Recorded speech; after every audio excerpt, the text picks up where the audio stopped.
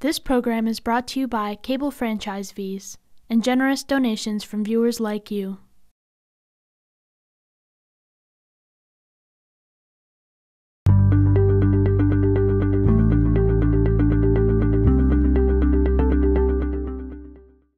So, seeing a presence of a quorum, I'm going to call to order this meeting of the Regional School Committee on Tuesday, February 9th, 2021 at 6:32 p.m.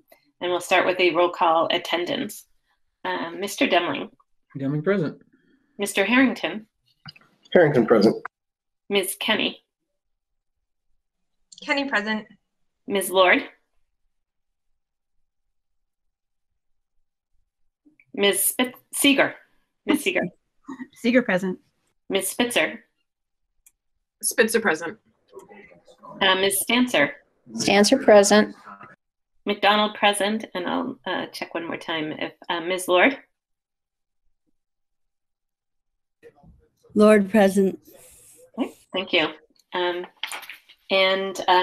As we get started, we are being live streamed and recorded. Live stream, thank you to Amherst Media on Amherst Media's website, as well as on Channel 15 in Amherst. And I also want to welcome Ms. Gribko, our student representative. And we also have Dr. Slaughter and Dr. Morris and Ms. Sharkus joining us this evening. Our first item is approving minutes. We actually don't have any minutes to approve. The minutes that were in our packet, we reviewed and approved at our last regional school committee meeting. Our next item is public comment. And all of the public comment that we received today was related to the budget hearing. So we'll come back to that when we get to the budget hearing item on our agenda. And next up, we have committee announcements. Are there any announcements from any committee members?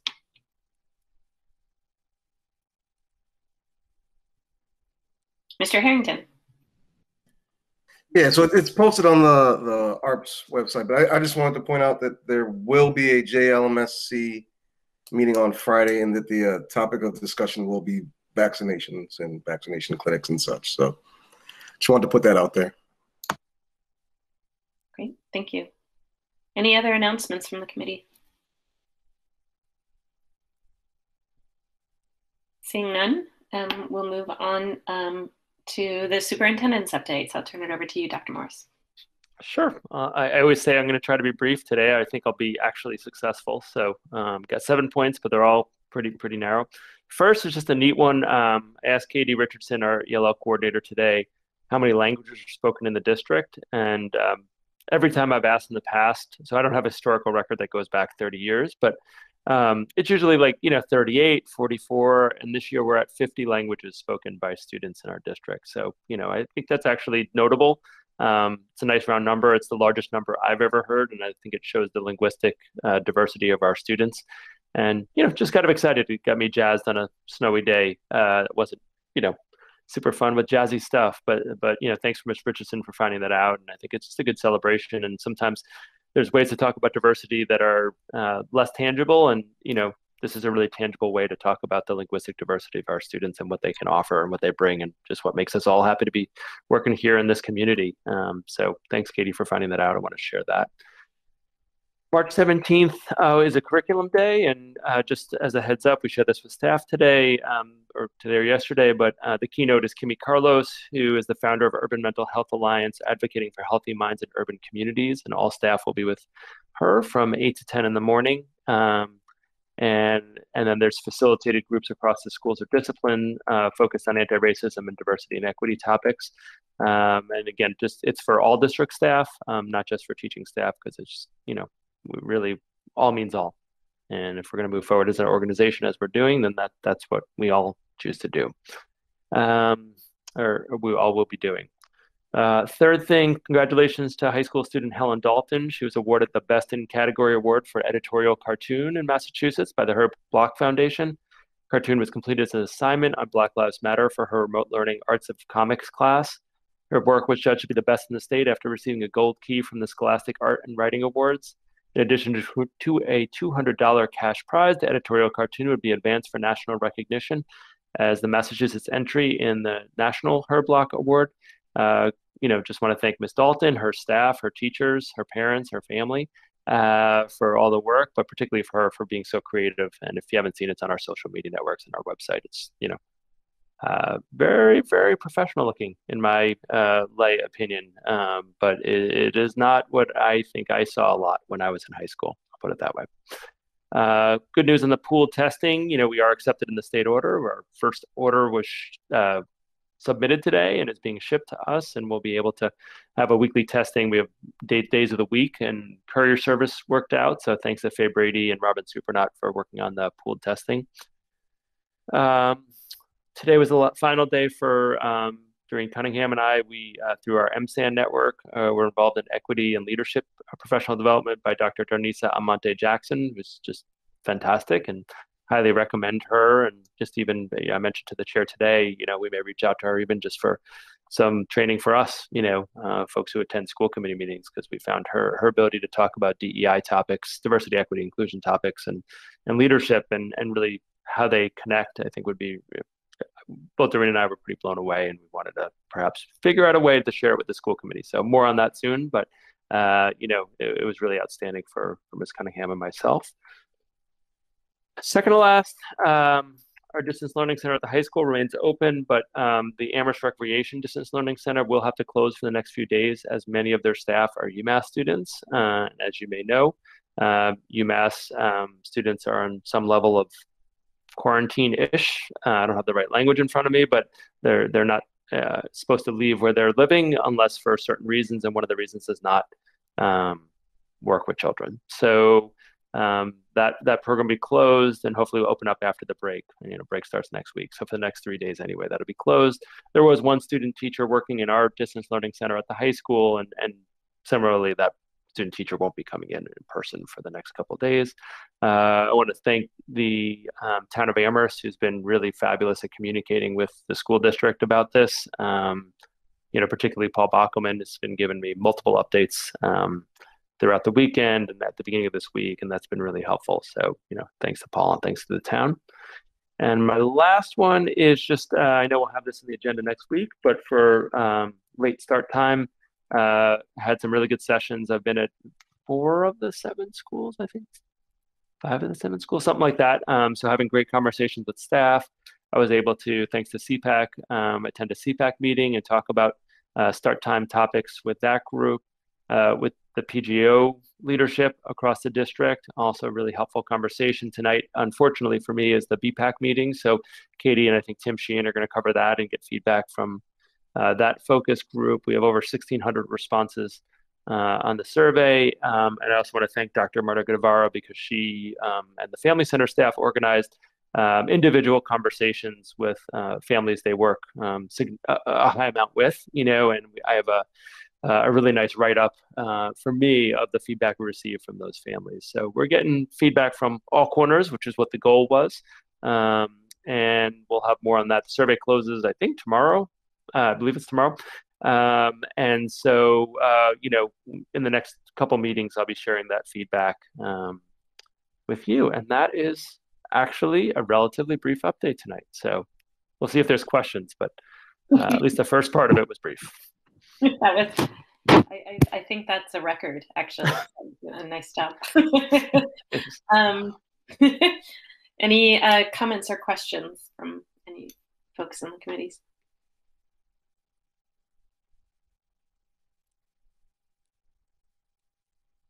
Ms. Kenny and then Ms. Seeger. I just wanted to second your thinking of that 50 languages spoken in our district is awesome. I think that says great things about who we are as a community and how we value diversity, and I am really excited about that. I wish I knew more languages. Ms. Seeger. Yeah, I want to comment on that too. One of the things I was wondering, I've worked in academic libraries for a few years now, and we often catalog the languages that staff speak. Have you done that? And I'm curious if you have, like, how many languages does that represent? Yeah, so, I think by staff, I'd be thinking about translators, tutors, in other words, people whose job isn't exclusively to support students who are acquiring English. We haven't done that. That's a really good idea. I'll bring back to Ms. Richardson. It's definitely less than 50. I think one of the wonderful parts and the challenges that Ms. Richardson and the department works so hard at is if you're talking about 50 languages, it means you've got some relatively low incidence languages in there, right? So not Spanish. I mean, our Spanish is our largest non-English first language. And then you've got Chinese, Korean, Portuguese, and Creole, being connected. And then, because I've seen this, I haven't seen it this year, but last year, Ms. Richardson put it together with me. And it's fascinating when you see not just the list of languages, but the incidence among, what percentage of our ELL students speak Spanish as their first language, what percentage. And so you get to the bottom of 50 languages and, and we're in Western Massachusetts, we're not in an urban center. And that's the wonderful challenge that we have is how to support students linguistically, given their language, the variety of language backgrounds. But that's a great idea. So thank you for that, Bethany. Mr. Demling. You teed me up perfectly, Dr. Morris. So I was going to ask you about that. So I would imagine that the services we provide and how we engage to support students when they come into our district with a low incident language is going to be a little different than if they come in with a language with higher incidence. And yet, every student matters. We want to, meet their needs as much as any other student, regardless of how small the subset of the population is. So how, what does that look? You don't have to go through everything, but what does that look like? You're a family and you speak a rare language, and your student comes in and we want to meet their needs. What does our engagement process look like? What kind of supports do they have? Yeah, so one of the things is trying to match translators or tutors, particularly with the low incidence languages, where to Ms. Seeger's point, we don't have staff necessarily who are able to speak that. And in Massachusetts, the primary language of instruction by law is intended to be English for the most part, with some other exceptions. So a lot of it's not just linguistically, a lot of it, and our staff is fabulous at this, is learning about the cultures, the traditions. So even if there's not the ability to communicate in students' home language, some of it's not just about oral communication. Some of it's about what's the comfort level.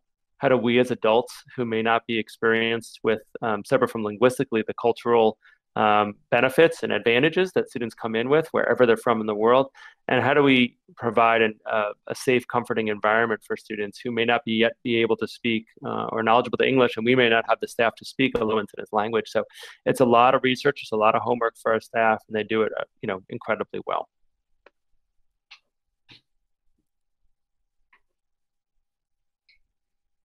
Any other questions or comments or adds? Ms. Spitzer. Just a comment about the survey about changing the start time. And I was wondering if there's any plan to maybe just resend it to remind families that the deadline's approaching, just because it sounds like you're getting a great response rate, but it would be great to just send a reminder out. Yep. No, we usually have that out like Debbie sets it up so it forward dates it, so it always goes out on the last day of the survey. So I imagine she has that. I'll confirm that. Any other questions? Not seeing any. Last chance. Okay. According to our, so next is my update, chair's update. And I do have just one brief update. Tonight seems to be, the theme is brevity. On Thursday evening, the Amherst School Committee hosted a public meeting with residents. It was pursuant to a petition that was filed under the Amherst Town Charter. That was a robust discussion. I think at one point we had close to 170 attendees. And lots and lots of comment and questions. That recording is available thanks to Amherst Media for streaming and recording that for us. It is available on the Amherst Media YouTube channel for anybody who would like to view the comments that we received from the Amherst resident meeting. I'm now going to move on. Oh, sorry, there were also questions that we may not have gotten to, and we will be grabbing those questions from the question file from the Zoom meeting and providing responses to those that we didn't get to during the meeting. Dr. Morris. I just wanted to note, because I think you're right, it was well attended, and there was 160 some odd people on there. But I think someone gave me feedback that a lot of people also were watching on the live stream. So I think there were a lot more than that number of people who were channel 15. I think that's what I heard a lot of. So I think there may have been even more people attending that weren't interested in having their name on, like, being a quote unquote Zoom attendee, but they were definitely watching it. So, just want to note that, I think people who got the word out about the meeting were successful in having a widely attended meeting, and I think in these virtual meetings, you can attend multiple ways. So it's really hard to get to the bottom of exactly how many people are looking. But, just the feedback I heard just anecdotally was it was quite a bit more than that. Yeah. Thank you for reminding me that. So for folks that weren't able to attend or had trouble attending the entire thing, it is available for viewing. And so now our next item is again school committee announcements. So if there are any additional comments or announcements that school committee members have, and I'm not seeing any, so we will move on. And we are making record time, primarily because we moved the public comment to the budget hearing. So our new and continuing business is our budget hearing. And sort of before we go in there, I do want to sort of tee this up a little bit.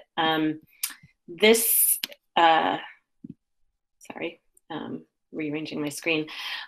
So tonight's budget discussion is a budget discussion and a hearing.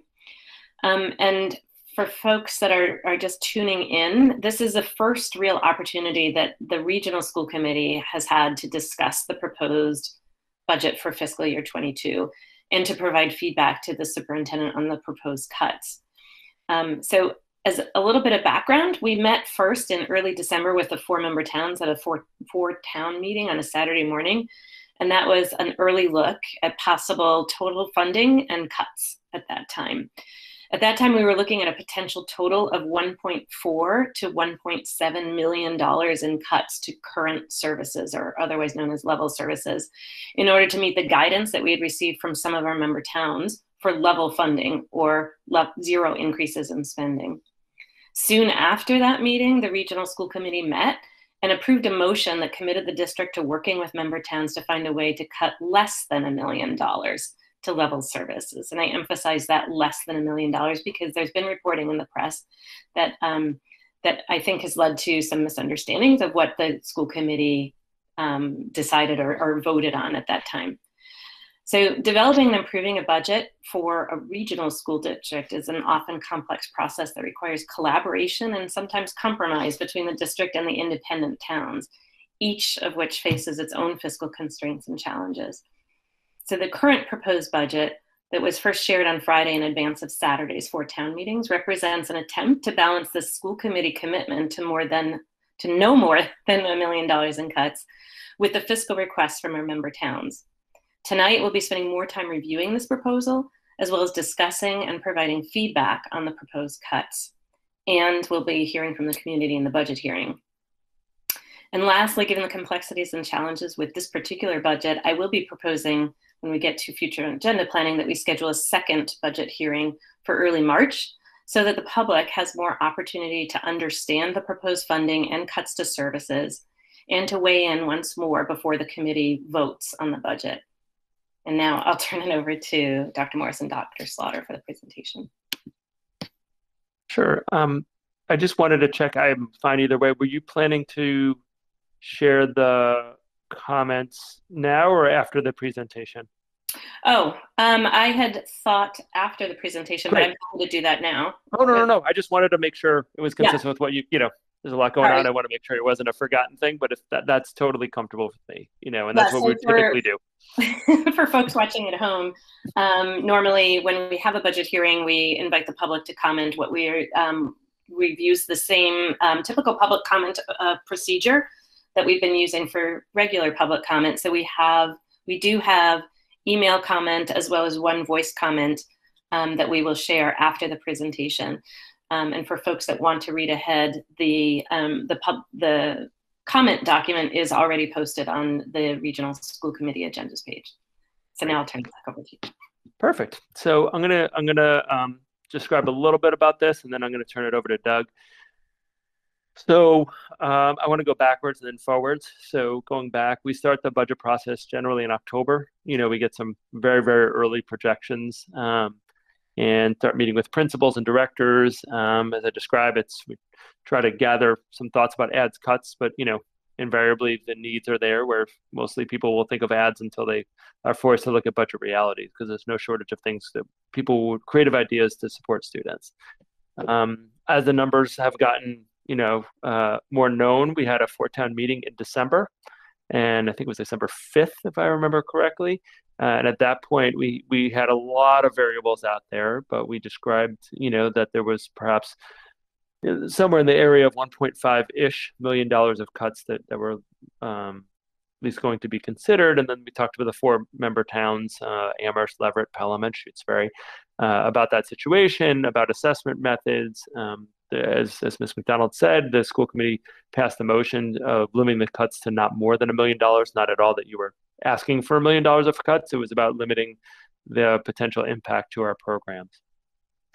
And so tonight we're at a budget hearing, and what that means is that we'll be sharing more specifics, particularly the particular focus of them will be both the ads cuts list, the reasons why we're at $1 million, but also the assessment methods. I think it's important to note that we had a four-town meeting on Saturday as well, and at that four-town meeting, we received feedback from our member towns. And I think I'm going to cue this up a little bit, although Doug will go into it later, certainly when we get to the slide with the assessment methods. We left the meeting without consensus from the four towns about an assessment method. And for us that works in regional schools, that means we left without consensus on a budget. And so that's the situation we find ourselves in. I say that at the beginning because I think it actually offers a context of everything else we're going to say tonight. The last thing I'll say before we get into the details, and Doug, you can certainly cue up the slides if you'd like, is we met with Doug, hung out in the middle school room, which I got to the end, and then I was with Talib and Dave at the high school in Summit Academy. So the ads cuts list was shared with staff on Friday afternoon before it became a public document. And any individual staff members whose role in the district might be at risk was spoken to individually before that meeting on Friday afternoon, knowing that things can change, and we're really clear about that, but we really value that staff are able to see documents like this that affect them so much before it becomes a public discussion point. As Ms. McDonald noted, this was prepared in the same slides from Saturday, but there wasn't discussion on the ads cuts, particularly because that wasn't really the purpose of the four-town meeting. But the members, the elected officials beyond the school committee in the four towns asked to see what potential cuts would look like. So at the prior four-town meeting, so we brought that forward. All that ado, I'll pass it over to Dr. Slaughter. He's going to roll through some slides. Again, for those of you who watch the four-town meeting in the public, there's no changes from that. I will be talking about the ads cuts, and really it's just cuts this year, in much more detail, given the different context of tonight's meeting. But the actual slides are identical to what was shared on Saturday. But I'll turn it over to Dr. Slaughter. Great, thank you. Can everyone see the presentation slide fairly well? Okay, that's good to hear. If you see me staring up like I'm staring at the ceiling, it's just because my monitor is above my camera, and so that's why. So again, we're using the same slide deck as we used on Saturday. I will try to be quick but not rushed, to borrow a phrase from John Wooden, the basketball coach. So I'll try not to belabor points that are familiar to you all, and yet still be clear about it for those that haven't seen this before. So this was our agenda on Saturday, but it also lays out the order in which we'll take things through. I'll talk about our revenue sources other than that we have coming to us separate from the assessment and the changes since December, the expense projections we have, and note those things that are more solidly known since our conversation in December, and therefore was part of Saturday's discussion. I'll get into the assessment methods to some extent. And then at the very end, we can talk about capital as well, and maybe we'll have an opportunity to talk about that in a little more detail. Before we get into the assessment methods is when Dr. Morris will go into more detail about the cuts we're going to need in order put our budget together and meet the needs of our 4 communities. So starting with revenue, just as a reminder, the color coding that we use, green for favorable, yellow for neutral, and red for unfavorable, as far as a general sense of how those different areas are playing out in this year's budget. So since we met in December, Chapter 70, we got a much better sense of that. The governor released his budget on January 27th. And there was not a tremendous increase, but yet a little bit of an increase, which is always positive news. We've included that in this presentation. Regional transportation aid, we are able, by being a regional school district, to ask the state for some reimbursement for our travel as we go and pick up kids in a broader geographic area. Unfortunately, that projection from the governor's budget is a decrease, and so we went back and refined our number for what we're projecting in reimbursement to our transportation expenses. So that's going to actually negatively impact our budget. Our charter tuition reimbursement, we pay charter tuition, and for new students who are going into charter schools from our district, there is some support from the state to help ease our transition into paying that tuition. And so they give us a reimbursement.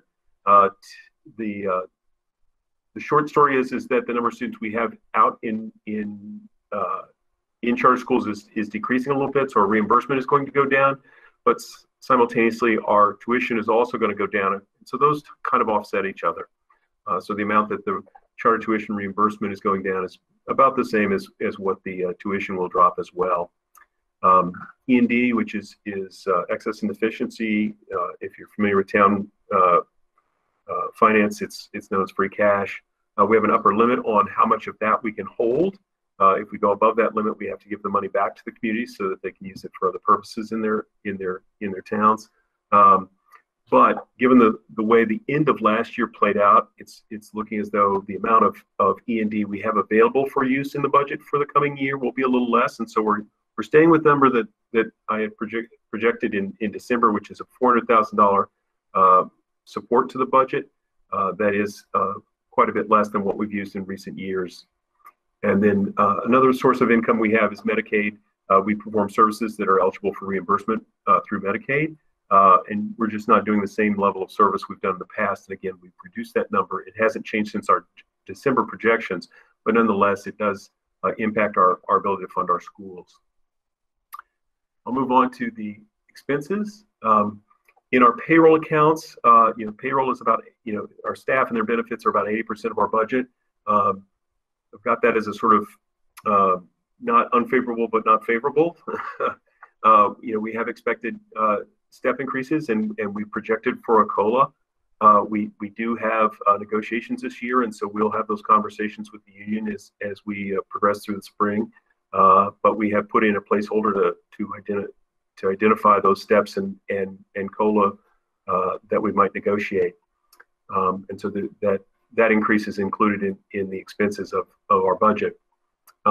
Regular education tuition. So our charter assessment, as I was mentioning before, is probably going to go down a little bit relative to where we originally projected it to be. That's going to be offset with the charter reimbursement. But our choice and vocational tuitions will probably be slightly higher next year. We're expecting about $35,000 more in expense in that area. Special education is in a more positive frame than the current year. It's based on our student needs, and so as our population changes, so does our need for supports for special education, and so that's looking like it's going to be a little less than it has been in recent years. And then under risk and benefits, this is where our insurance is carried. It's where our pension obligations are carried. Pension obligations are fixed. Our obligations to Hampshire County for our staff that pay into that retirement system have been identified and included in the budget. Likewise, about a week ago, we got the firm numbers from our insurer as to what the increase for the coming year will be, and that was a 1.11% increase, and that has been included in this budget as well.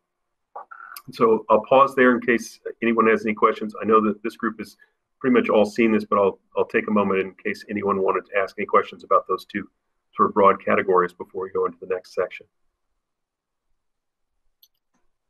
Any questions? No? Not seeing any. Okay, so I'll keep on moving on. So keep, oops, shot ahead too far. There you go. So a couple of key points. Number one is that, and this played into Saturday's conversation a bit more for communities, but nonetheless, it's important for this group as well, and that is that the fiscal 21 budget only recently got adopted, and as a result, the actual Chapter 70 allocations, but more importantly for our purposes of planning, is the minimum contributions, which are a component in the what's called the statutory method of assessment, were only recently set. And so those, we had used what we had for best numbers in our previous calculations, but certainly with those most recently finalized numbers, we were able to utilize those new numbers for minimum contribution, and that does change the balance of how much people pay. Not 10 or 20%, but a small amount, but it does make a difference as we play out those different assessment methods as to the burden that each town will bear. I think two other points I'll talk about relative to the current circumstances we're in and the coming circumstances we face is that there's a tremendous amount of uncertainty. We had a tremendous drop in students. We had a little shy of a 5% drop in the number of students we've had in our schools this year. Statewide, there's more than 30,000 students down in public schools in Massachusetts. As I was on a call recently, they said that's like 10 years worth of change in 1 year. That typically only a few thousand move in or out of public schools in Massachusetts, and this year there's a very, very large drop. And no one's sure how many of those students will return next year as the circumstance around the pandemic play out and improve. And so I think with that uncertainty and how many kids we will have, it makes it difficult to plan, and especially when our budgets are as tight as they are, it makes it difficult for us to plan well and to absorb changes that we need to factor in as we understand what our enrollments are going to be come fall. The other thing is, we followed the instruction that you all gave relative to the sort of $1 million level of reductions and have applied that to this. And as a result, what we have before you tonight is a budget. It's $32,009,777, and so that's the total amount of budget for the coming year, and as we predict at this point, and that's the total expense side of things. And so I'll slide ahead to the next slide. Yeah. And so I'll give a little bit of history here on what that means. And what that means is that our budget this year will actually, if we hold at 32 million and change, will be slightly smaller than it was last year, and that budget was slightly smaller than the year before. And so we see a couple of years in a row of the sort of raw expense budget being less than the previous year, and that has a distinct and noticeable effect on our budget and the kinds of things and programs we can offer.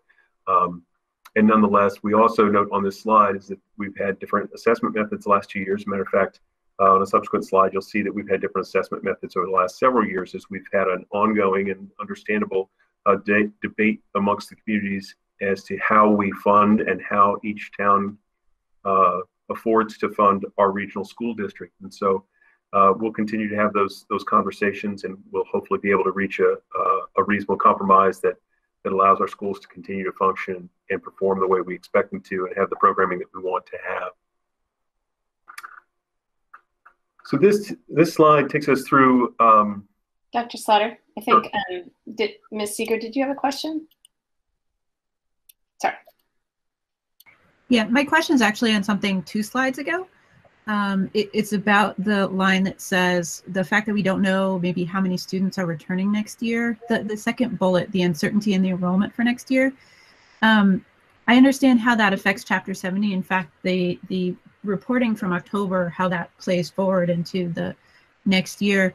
Could you talk a little bit about what will be affected? So if my understanding is correct, we did have a significant drop in students this year. I don't recall hearing about a significant drop in staffing because of that. So what is it about? What could change next year with this? What does the uncertainty look like if you're in the budget, if you're in the weeds of it? Where does the uncertainty play out? Well, I think there's a couple of things. I think, first and foremost is that if we have a number of students return, and I don't know that all of them will, but let's say we have a significant number of them return, we're planning on a staffing level and class sizes, and, based on sort of what we have and what we anticipate will be in our buildings next year. And so, if we get a significant increase, it starts to make the scheduling a much more difficult circumstance, and the difficulty that all schools are dealing with is the fact that almost everyone's enrollment, probably 2/3 to more than 2/3 of the school districts across the state, have a much lower enrollment this fall. That enrollment from October is part and parcel of the calculation for Chapter 70. The state is anticipating that there'll be many districts that will have an uptick in the fall, and hopefully there'll be some supports for us if it is an unusually large uptick in students. But I think the difficulty in some respects is that if we have a certain plan of action in place and there's a significant change in that enrollment, the amount of flexibility we'll have to adapt to that will be somewhat limited, because we'll just not have the financial resources to apply in that circumstance. And so, and I think that the other thing, as mentioned in the slide, is there may be some students that want to stay remote. How much of that we can do, how much can we accommodate in addition to in-person school, and how we accomplish that and how well we can accomplish that will all be factors in the budget as we roll through the new year. Mr. Demling? Just a real quick comment to follow up on Doug's point is, the other financial impact of unknown enrollment that I think is challenging for us is that depending on where those students go, it could impact the budget differently this year or next year, because some of this stuff lags, right? So if we have people who move away, or they homeschool, or they go to private schools, that's like medium level pain, because we lose the Chapter 70 funding, and our ability to leverage the economy of scale is reduced. If they go to school choice programs, then that's $5,000 a year that we pay out to any of our neighbors. And as we all know, all of our neighbors have had more in person than we have had. So there's that risk. So it's like high pain. And then, of course, the highest pain of all is the charter schools, where not only do we lose them Chapter 70, all that, but we, it's more than $20,000 a year every year for these students. And so not knowing where any of those buckets will land, with 10 times the volatility, as Doug mentioned, this year and next year, I think that's the thing. It's not really a question, but it's really because that's where I focus my financial anxiety on. Dr. Morris? And not to add to your financial anxiety, but I would say that a number of superintendents in local areas have contacted me in the last week, for whatever reason, the last week, to let me know that they're getting lots and lots of school choice calls from Amherst families, which makes my financial anxiety go up as well.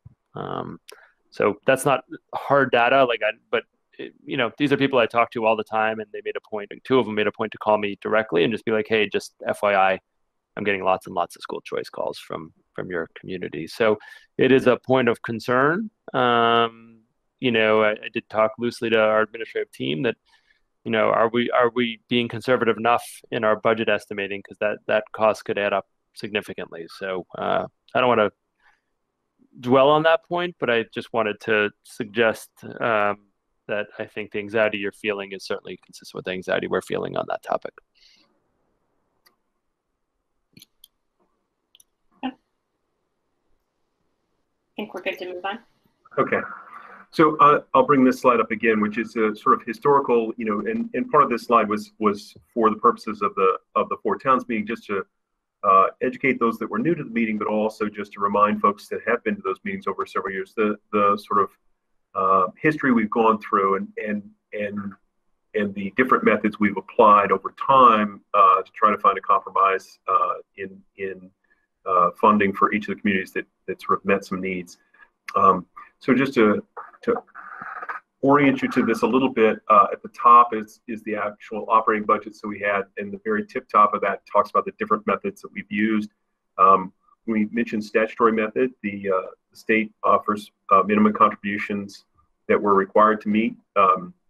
And if we were to use a fully statutory method, the calculation changes every year. We tend to use a 5-year average to sort of mitigate the spikes that you might see in those numbers, which was the original idea we had with our regional agreement method, which is a 5-year rolling average of students. And when we do the 5-year rolling average of students, we're using all students that we're financially responsible for. So what we have in that count, and you see that at the bottom, is all the students that are in charter and choice and vocational school are all included in that count as far as apportioning the cost to each of the communities. One thing also I will say is that any costs that are above the minimum contribution are still going to be apportioned by virtue of that regional agreement method. So if we have a roughly $32 million budget, if there's, and I'm just going to use round numbers for the sake of explanation, if there's if the minimum contributions add up for the 4 communities to be $12 million, the other $20 million is covered and assessed by the regional agreement method. And so when we use percentages, we're using a fraction of that minimum contribution method, and then the remainder is applied through the regional agreement method. So even if we were to be in a circumstance with 100% statutory method, we'd still be utilizing that 5-year rolling average as part and parcel of the calculation. The other thing I'll point out on this slide is that at the very bottom, and you may not be able to see it very well, but the very, very bottom number is the DESE October enrollment numbers, which are used in Chapter 70 calculations, and it's what is on the state website. So when people look up, oh, well, how many students does Amherst-Pelham have, regional schools have, they'll see that sort of number. And the way to think about that number is that's basically kids that are in the building. And so what you see in looking at that compared to the number just above it, which is showing the 5-year rolling average of all students that we're responsible for, is that while our enrollment, with the exception of this year, has stayed fairly flat, it's decreased a little bit. Our overall enrollment, which includes all the charter and choice and vocational students, has decreased more significantly, more on the 2% per year range as opposed to the less than 1% range that we've typically declined. And so what that means is that we're retaining more students, fewer are making choices of charter and choice as their options, which helps our district from a financial standpoint, but it also helps us with a more steady enrollment to maintain the programs that we want to offer in our schools. And so I'll slide on to the next slide. And so this is the various assessment methods that we had put before the 4 towns on Saturday. The 45% statutory method, which is in the beige column, which is the first on the left in color. That's the current method that we're using this year. We have a 55, 65, 75% use of the statutory method, and again, using a 5-year average of those minimum contributions. Then the modified 100% method, and then the peach color, which is next to last on the right, is the purely statutory method as defined by the state. And then on the far right in the green is our regional agreement method, which uses a 5-year rolling average of the student population. And so part of why we've had those choices there is we were looking to meet the instruction from our member towns as to what they could afford and what they could meet, and sort of display the different options available to them for the assessments that they can provide us. And so we were hoping to have a consensus about one of those, and we got a variety of opinions about those. I guess the best way to describe it. So I think we're still likely to be needing to have continuing conversations about what methodology we're going to use. If we don't reach agreement, we'll revert in the short term into the statutory method. What happens, just to play that out a little bit, is that if we fail to have a budget in place by July 1, the state puts us on a 1/12 budget. So they basically and they use the statutory method for the assessment of to the towns. And what they really do is they give you about 6 months to get something figured out before they completely tell you how to live your life and take full control of that budget for the year. But they give you a little bit of time as you go into the new fiscal year, and they basically dictate the terms, as it were, of the budget as we go through that. So it's not, I mean, they do it. There are some school districts that have had struggles more severe, I think, quite frankly, than ours, and so they do and are familiar with the process, and will take us through, but they definitely will be exerting their pressure on us to get a budget figured out as soon as we can, if we don't have one in place at the end of June. Doug, if I could jump in, if it's okay with the chair, I just wanted to clarify a couple things, try to be very direct about this. The guidance we received from the staff in the town of Amherst was to not exceed a 1.5% increase in the assessment. The guidance we received from the town of Pelham was to maintain strong schools and work effectively with them, knowing that this year was going to be a bump year for them. The guidance we received from the town of Leverett was to same as Amherst, not to exceed 1.5% increase in assessment. And the guidance we received from the town of Shutesbury was to make movement towards the statutory method. So as a reminder, on the slide before, Doug showed this year we're on the 45% method. We were at 30% the prior year. So I know that got, I just want to be really clear about that. I think the other thing I want to be really clear about, and this is really the crux of the discussion, is that for towns who want to have the regional agreement method, that really equalizes the amount that every town pays the same amount per pupil. The flip of that is that, and there's a belief of fairness around that. The flip of that is the statutory method, which the state set up, takes into account a number of things that are intended to include the ability to pay. And so that doesn't equalize the per pupil expenses in that scenario.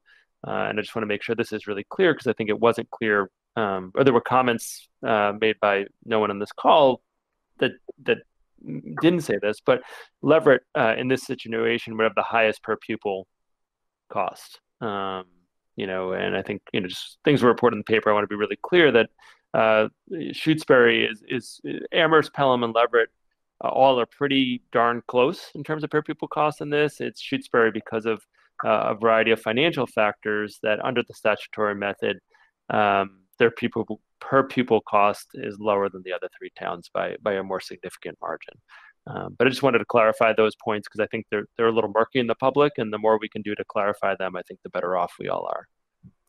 I think at this point, I would suggest that we pause and see if there's questions for the committee. I know we have ad cuts to get to, as well as capital, but there's a lot here on this one. So I just figured, with the chair's permission, if we pause here and open it up for dialogue. I don't know how you want to structure it, but we're here to answer questions. If I could add one other thing before that starts, if I could.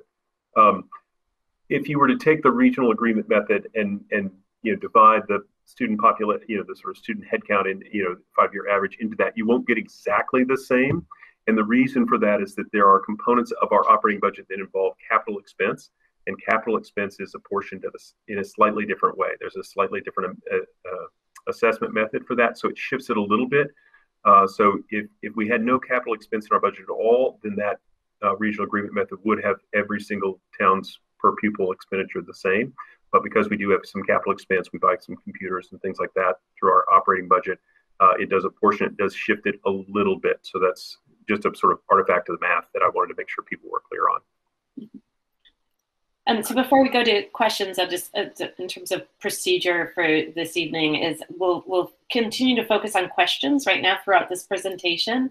And then we'll pause and hear the public hearing comment at that point. And then we can segue into each of the committee members' comments or further clarification questions at that point. So I saw a couple hands up for questions. I think Mr. Demling, Ms. Seeger, and now I see Ms. Stancer. So we'll go in that order. Yeah, so in the spirit of just questions and not comments, I'll hold on my comments. So Dr. Morris or Dr. Slaughter, if you could summarize, if you recall, I mean, I wrote it down myself, but if you have it, then great. At the end of the 4 towns meeting, there was a spokesperson for each town, and they indicated which of these assessment methods they preferred and which ones they would be willing to go to. And the four towns obviously had different responses, and it's true that there was disagreement. And I don't know if you want to take a crack at summarizing what they said, or whether that's you feel too dangerous to quote people like that. But it's when we decide about what assessment method we want to settle on, recommending eventually, it's helpful information, I think. Doug, do you want me to take a shot at it? I don't have my notes. I don't have a notes here, but what I recall, I can do Pelham's really well. And so Margaret and Sarah, best you can correct me, but what we heard from Pelham is an interest in maintaining the strength of the region, and some flexibility between the blue, the beige, blue, terracotta, and perhaps even purple bands. And then we went to the town of, I think it was Leverett. And my understanding was Leverett was preferring to stay as close to 45% as possible. I'm looking at Ms. Seeger. Does that line up? I think maybe Ms. Seeger could jump in and describe that, if that's okay. Yeah, that lines up with what I believe Julie said on Saturday. I just want to add to what you said, that what I also heard was that Leverett would like to get back to the regional agreement. So going further into the blue, terracotta, and purple is not in our best interest. Yep. Is what she said. Thank you. Yeah, I always love when people from the towns can summarize what the towns say, but I can then go to Shutesbury, and Mr. Sullivan, I think, is on the roads probably clearing them right now. So I think I'll have to describe Shutesbury. And what we heard from Shutesbury was an interest in going as quickly as possible to the purple, and eventually to the modified statutory method, based on their belief that the statutory method is includes the ability to pay, and they believe that to be more fair. And Mr. Demling, since you're from Amherst, I think I'll let you describe Amherst, if that's okay. Sure. I mean, yeah. So I'll note that this video is available. So if you don't have to rely on my paraphrase, but from what I recall, Amherst expressed a strong preference for the 45, and would prefer not to consider other options. Yeah, that's what I recalled as well. Ms. Seeger, did you have a question? No, not anymore. Ms. Stancer?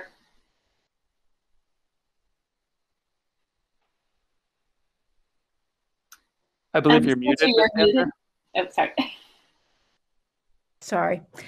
My question goes back to previous slide, Dr. Slaughter. When you said the state set the minimum contribution, you said it changed a little bit, and maybe it doesn't really make much of an impact, but you didn't say whether it went up or down.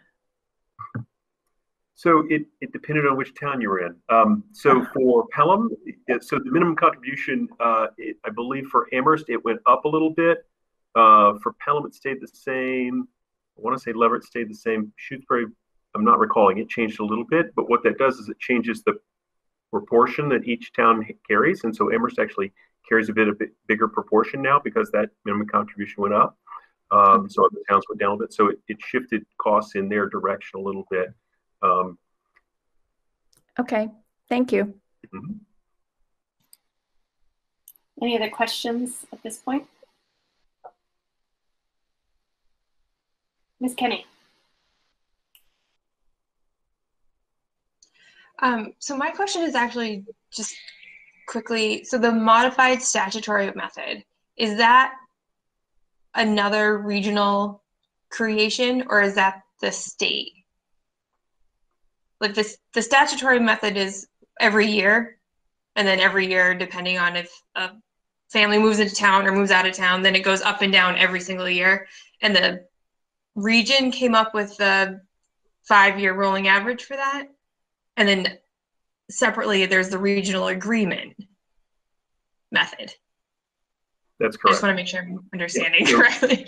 In our regional agreement from, I want to say the late 80s, I was scanning through it, but is the 5-year rolling average of students. And the purpose of that regional agreement method was, again, because a given school can have a a big uptick or downtick in the number of students, the 5-year average tries to mitigate those spikes from year to year. The state's statutory method is a single year, so each year minimum contributions are identified, and then those are applied in that year. So basically, when the budget gets set at the beginning of July, when the minimum contributions are calculated essentially for the coming year, and that's what's interesting this year is because those didn't really get known until a few weeks ago. And again, it can have significant spikes in those minimum contributions as well. Probably not quite as severe as can happen with student enrollment on a year-to-year basis, but nonetheless, still it can change by several percentage points. And so, using a 5-year average helps to soften those peaks and valleys a little bit. And so that's, again, yes, you're correct. The modified statutory method is an invention of my predecessor and several folks from the 4 towns that worked on this over the recent past. Okay, so the regional agreement is a 40-year-old, how we did it for a long time. The statutory method, I just want to make sure I'm understanding it correctly. The statutory method is a Massachusetts thing that happens every year. So if a family of 10 moves into Pelham, big spike. If they move out, big spike down. And then the modified statutory method is a newer ARPS creation. That's right. And so the other thing I would say about the statutory method is that it takes into account some factors that have to do with the value of the properties in the community. So and the wealth and the income of not just individuals but also businesses. So any income in the community is also factored in. So if you have a number of people that move in with fairly large salaries, they're fairly high income people, that can shift your minimum contribution as well. Or if you have, a couple of new buildings go into your community that boosts up your overall property values significantly, that also can impact it as well. So those are other factors that play into that statutory method. Okay, thank you so much. Dr. Morris? Before people make more comments, I just had it's not a written statement or a prepared statement, but just a couple things I want to say. So for those of you who haven't been on the committee that long, or people who are watching in the public, this has been a constant challenge before I was in this role. So this is my 5th year. It's been a challenge before that. We've had multiple 2 or 3 working groups over that time period, paying consultants to come up with, to Ms. Kenny's point, with different methods to try to work on this. And so this isn't a new problem. However, we keep on inching by year. We've had years where, like 2 years ago in town meeting in Shutesbury, it was the budget very narrowly passed, and that was with the support of elected officials. So, I think one of the challenges long term is that this is the 2nd year in a row where under this budget, our budget's actually gone down. So we're slated to spend less money next year than we're spending this year. We're spending less money this year in our budget than we spent last year. And this isn't sustainable, right? And that's not anyone's fault. I'm not casting blame. I'm not interested in any of that. But as someone whose job it is to advocate for kids, there aren't many districts around whose budgets in real dollars, not even talking about inflation, are literally going down. And so it's a real challenge for us. We're doing the best we can over the last couple of years. And I said this on Saturday, the last 4 years, we've averaged $650,000 of cuts to our level services budget every year for the last 4 years. And so I'm deeply concerned. I was deeply concerned that we seem to not make progress with the 4 communities. If anything, I felt like we were in a less advantageous place at the end of the meeting than we were at the beginning. We'll do ads cuts after we have questions on this. The ads cuts, because it's the 4-town meeting, I went through them rather briefly. I'll go through them in much more detail tonight. They are going to impact our operations. They are going to impact our district. And most importantly, they are going to impact kids, our students. And so sometimes I can understand why that gets lost in a discussion that's complicated between regional districts, in between towns and regional districts. But I do want to, share a mild amount of frustration, which I rarely do in these meetings, that year after year we're in the same discussion about what method to use. We keep on coming up with, you can see, Dr. Slaughter's very creative chart of all the different options, and the color coding is lovely at the bottom with the, so we can all talk about the same things. But even at the state level, they don't love that we're year to year have different, they want us to have a consistent method. And we are an outlier for regional schools. Most regional districts more or less settle on a method. That's not where we are. So the stakes are really high when we're talking about impact on students. And it is challenging to think about the level of cuts, having 2 years in a row with negative budgets, which is, even in pandemic times, you look at other districts around, most districts are not facing this. And I'm not suggesting we're a poorly funded district. Certainly, that's not true. But it is, when we have the things that people value end up on a table to be reduced, it makes it very challenging. And I worry about morale of staff. I worry about how students feel if they feel like every year it's being chipped away. And the explanation in some ways that our towns can't agree on assessment method is like wildly unsatisfying to the public, right? And that's not a critique of the towns, but I have a hard time describing what Dr. Slaughter just described, and we've been working on for the last half hour, to the average person in the community. And so that it's not just, the ads cuts are where, most of my attention goes, but this is a yearly ritual, as you've experienced it. And it takes a lot of attention and time away from our core work with kids. And it's not that's not worth the time and effort, but just we can bank on having a month or two each winter where this is what we do. And I don't have a solution how to get out of it. If I did, I would be, there'd be more slides in this deck. But I just did want to express from the staff point of view, the family point of view, and the student point of view, what they're mostly concerned is what's going to happen to their programs, what courses are they going to be able to take, and what supports can we provide from students. And that sometimes gets lost when you look at even a very nicely color-coded chart that Dr. Slaughter put together, that these have real implications for the core mission of the district. So I'll get off my soapbox here, but I did feel like that needed to be stated.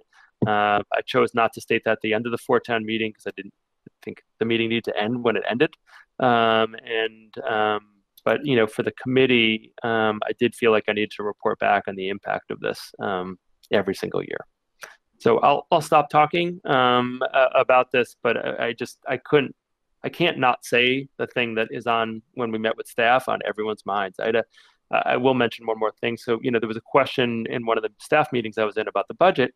Is this a one-year problem that's only pandemic related, or is this an ongoing challenge?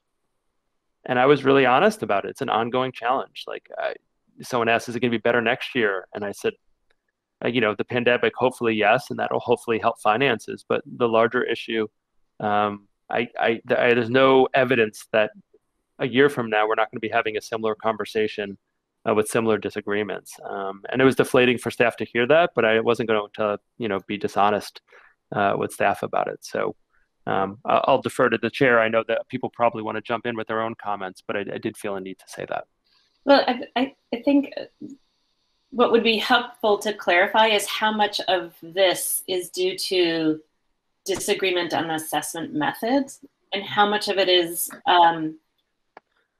driven by some other cuts. Like, because, if everybody agreed that this would, the assessment method aside, I'm just looking at this chart. So the 45% method is identical to what we had this year. So that would be sort of the best case scenario, that we don't have to renegotiate assessment method every single year. And yet the revenue not from the towns is declined by over $350,000. Flat in terms of Chapter 70. So we'd even still, we'd probably, I guess the question is like, even in a best case scenario where we have a fixed assessment method every single year, we'd likely still be looking at significant cuts this year. Is that right? Not correct? No, it is. So here's I'll sort of be more succinct about it because I think I'm glad you asked that because it's a really important point. So the challenge of regional districts in general, as compared to town departments, is that there is no good way to balance the assessments required that fits with, especially when you're talking about a four-town region, with four really different towns and one much larger than the other three, with a very different commercial base and everything like that, to balance it. So, just compared to the Amherst public schools, we're not at that meeting, but I'm going to just state that, for them to get 1.5%, to get the same guidance from staff, we can guarantee that our budget can go up 1.5%, right? At a regional level, because you're balancing and there's a proportional equation, there's no good way to do that. So some of this is inherent in the way regional school districts are funded. And some of it's about, so if you look at some of the numbers under some of the methods, oftentimes the numbers look pretty reasonable except for one town, and then everybody's got to go down because it's a proportional relationship in the budget. Whereas when you're talking about municipal government, the number's the number, and whether it's a good number or a bad number, the number's the number. But for this year, to make it work for Pelham, let's say, you have to then adjust everybody else. You can't be like, well, Pelham's really high, we'll knock down Pelham a little bit because that we're unhappy that how high that is. And when you knock down Pelham is I don't know what percent of the budget is, but less than 10. And then you're knocking down Amherst, which is 79% of the budget, and then all of a sudden your budget gets a lot worse. So I think in communities, in regional districts, from what I understand elsewhere, that are able to work collaboratively together, not comparative, just work collaboratively together, they're able to work through some of these challenges. In our situation right now, we have some fundamentally and very legitimate differences of opinion on the relation of each town to the assessment method. I really understand no one's unreasonable. I completely understand the point of view of people who are saying regional assessment method makes sense, it's predictable, it's reliable, and everyone pays the same amount per kid. There's good logic to that. I also understand the statutory method, folks who are advocating for it, because they're saying, well, if you're not taking account of wealth, there's an equity argument, and it's not fair for towns that have less capacity to pay, however we define that, that they're paying the same amount as towns who have more capacity to pay. So I think fundamentally the disagreement is in very understandable, logical kind of an arena where everyone has legitimate points. But at the end of the day, we've not been able to successfully move towards a method that's predictable and reliable in the district. We haven't had the same method 2 years in a row. Doug could tell me, but it's got to be 5 or 6 years since we've had that. Maybe 7. Yeah. And so that's a real challenge, and I think it's just as much of a challenge for the towns as it is for the district, right? That the towns don't have predictability in what happens. But, again, I want to let the committee members comment. I want to get to adds and cuts. I have a lot to say about that. But I did want to voice, on behalf of the staff, that this has major implications year after year for it. And, I think it's getting to the point where people are sort of, the fatigue is setting in, of this is going to be an annual ritual of not being sure if we have a budget and not being sure till we go to town meetings and we don't really know what's going to happen. And I think cumulatively that has a significant impact on the district, right? It's no one's fault, but the reality is it does. And I think my obligation is to share that with y'all. Thank you. Are there other questions? I think I saw some hands, but I can't remember whose.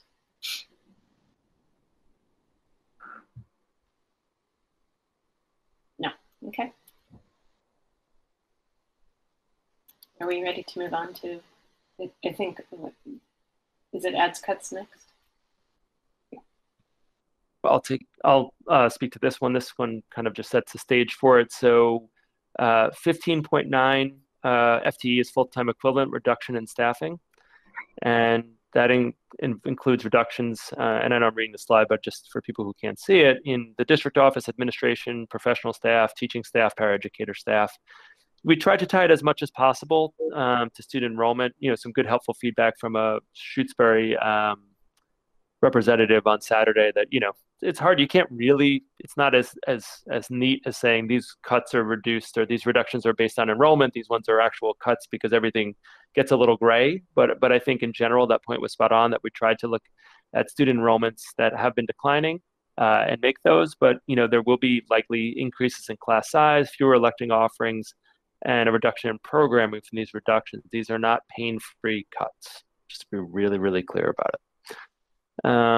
We tried as best we could to not fill vacancies for as many current staff members. And so looks like about 1.6 RIF notices, and that's 3 people. Sometimes they're partial RIF is reduction in force notices. And there's multiple reasons why we did that. One is that just very pragmatically, we've had a goal of diversifying the teacher workforce and the educator workforce. We've been pretty successful, in my estimation, at doing that, thanks to the work of Doreen Cunningham and the principals. We've increased it 50% in 5 years. And when you do that, and then you start making lots of cuts, you risk reversing the trends that you've had. Pragmatically, it also makes sense to RIF as few people as possible financially, because, once you start going down that road, you may not realize the budget cuts you want because you're paying unemployment, other things like that. So both kind of ethically consistent with the district's, values. And frankly, we like the people we've hired. We've had great teachers join our district in the last couple of years, regardless of whether they're, their race, ethnicity, or background. We want to retain as many of them as possible. So we can flip to the next slide, Doug.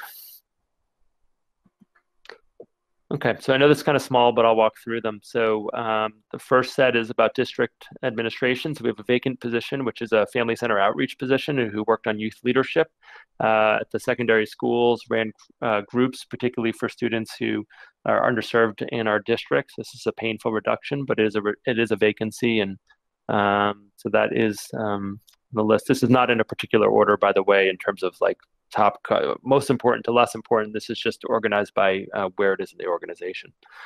We're looking at about half-time, just a shade under 0.5 reduction in administration at the high school, which will involve a challenging shift in roles and responsibilities. Reducing $10,000 interpreters at the secondary level. That was based on the ELL program report we had last spring, which noted that at the secondary level, we want to be careful about how long our entry plan is for students to have interpreters, because at some point, especially with the content that's there, we don't want them teaching students. We want them, getting them acclimated. And so we're able to make that reduction, but not without real cost to kids. So information systems, there's $50,000 of reduction because we bought many Chromebooks this year with CARES Act funds. So we don't need to replenish those. So that's a relatively painless cut.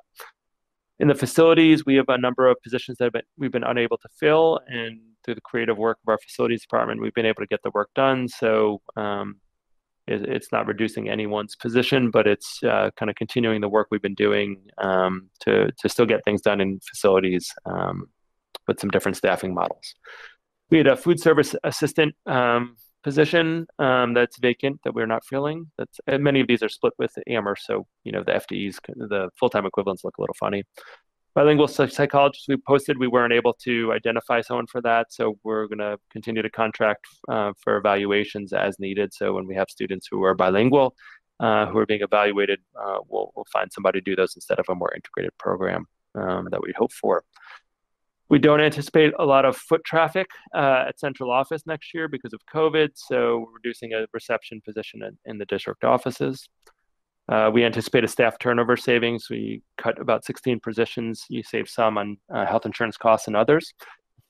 And in our special ed department, this has already happened this year, the current year, so it's just pushing it forward, that we do have our intensive needs coordinator is now K-12 instead of, it used to be a 7-12 position. That's actually worked really well. It's connected our intensive needs programs in ways that wasn't done before. So it's an offset because there will be an add to Amherst to cover that cost. In the high school, we have 1.8 positions in the core academic areas at the high school are world language, social studies, science, English, and math. The specifics of those reductions will be known once students enroll for classes.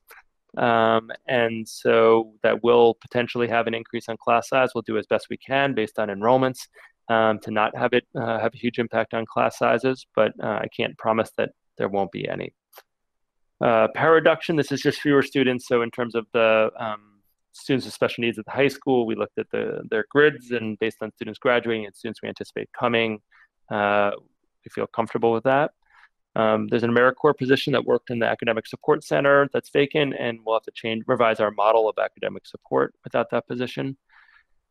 There's a dean, so we're going from 2 deans to 1 dean, which will be a significant challenge. It'll be a significant challenge, but it's a vacant position. Reduction in special ed staff, again, this one is purely due to declining enrollment in some of our programs there. So that's a 0.5 reduction. And reducing a clerical position, there's a vacant position next year at the high school, so reorganizing clerical responsibilities.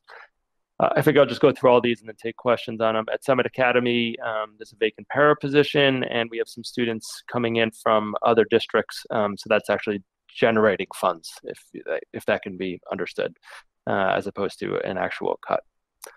At the middle school, it's reducing, we have a half team, and we have for quite a few years, and so reducing that half team will have an increase in class size for next year. The middle school, the team model, there's no way to do partial FTEs the same way there is at the high school as it relates to core instruction. We'll have a vacant position next year in art. So we're going essentially from 2 years ago, we had 2 teachers, 2 art teachers, to next year we'll have only 1 art teacher at the middle school. Likewise, at the school adjustment counselor is a vacant position, 0.6, and we will not fill that under this proposal. And finally, there's a dance. This would be reducing 50% of the dance elective offerings that we have at the middle school and high school. Again, none of these cuts do I feel good about. I'm trying to be as neutral as I can talking about them, which is a challenge. And finally, reducing the PE and health program. We'll have to revise the model at the middle school and high school. All of these courses and all these impacts we know are really important to students. You know, I do not want to be reducing the budget by $1 million. I did not want to be recommending 15.9 FTE in reduction, but that's the deck of cards I have right now. And as hard as this is, I really want to compliment our team, principals, assistant principals, directors for coming up with $1 million of cuts in the way that we feel like will have the lowest impact on students. And please note that I'm not saying no impact on students. It's the lowest possible impact on students. And we may not have gotten it right. That's why we have public comment. That's why we have a hearing. That's why we'll continue to receive feedback. But it was a very challenging thing to do. 3 of the last 4 years, we've had significant reductions at the regional level. And the things we've done that are structural, like moving Summit to the high school, right, that saves $100,000 a year, which is great. But then that gets woven into the operating budget. So we have become as efficient, I think, as we can become that way. And that's where we end up with a significant amount of FTE cuts that you see in front of you. And I'll stop talking and see if there's comments or questions from the committee. Yeah. So just as a reminder, what we'll do now is have any questions from the committee for Dr. Morris or Dr. Slaughter on specifically these cuts to make sure that we're all understanding these proposals. Then we'll shift to the public comment, the hearing portion, and then we'll come back to comments from the committee. I feel like hearing the public comment will enable a richer discussion when we get to sort of our own comments. So if we can try to limit ourselves to clarifying questions and building understanding of what's being proposed here, and then hold comments for later. Ms. Spitzer. Thank you for sharing these. I'm similarly,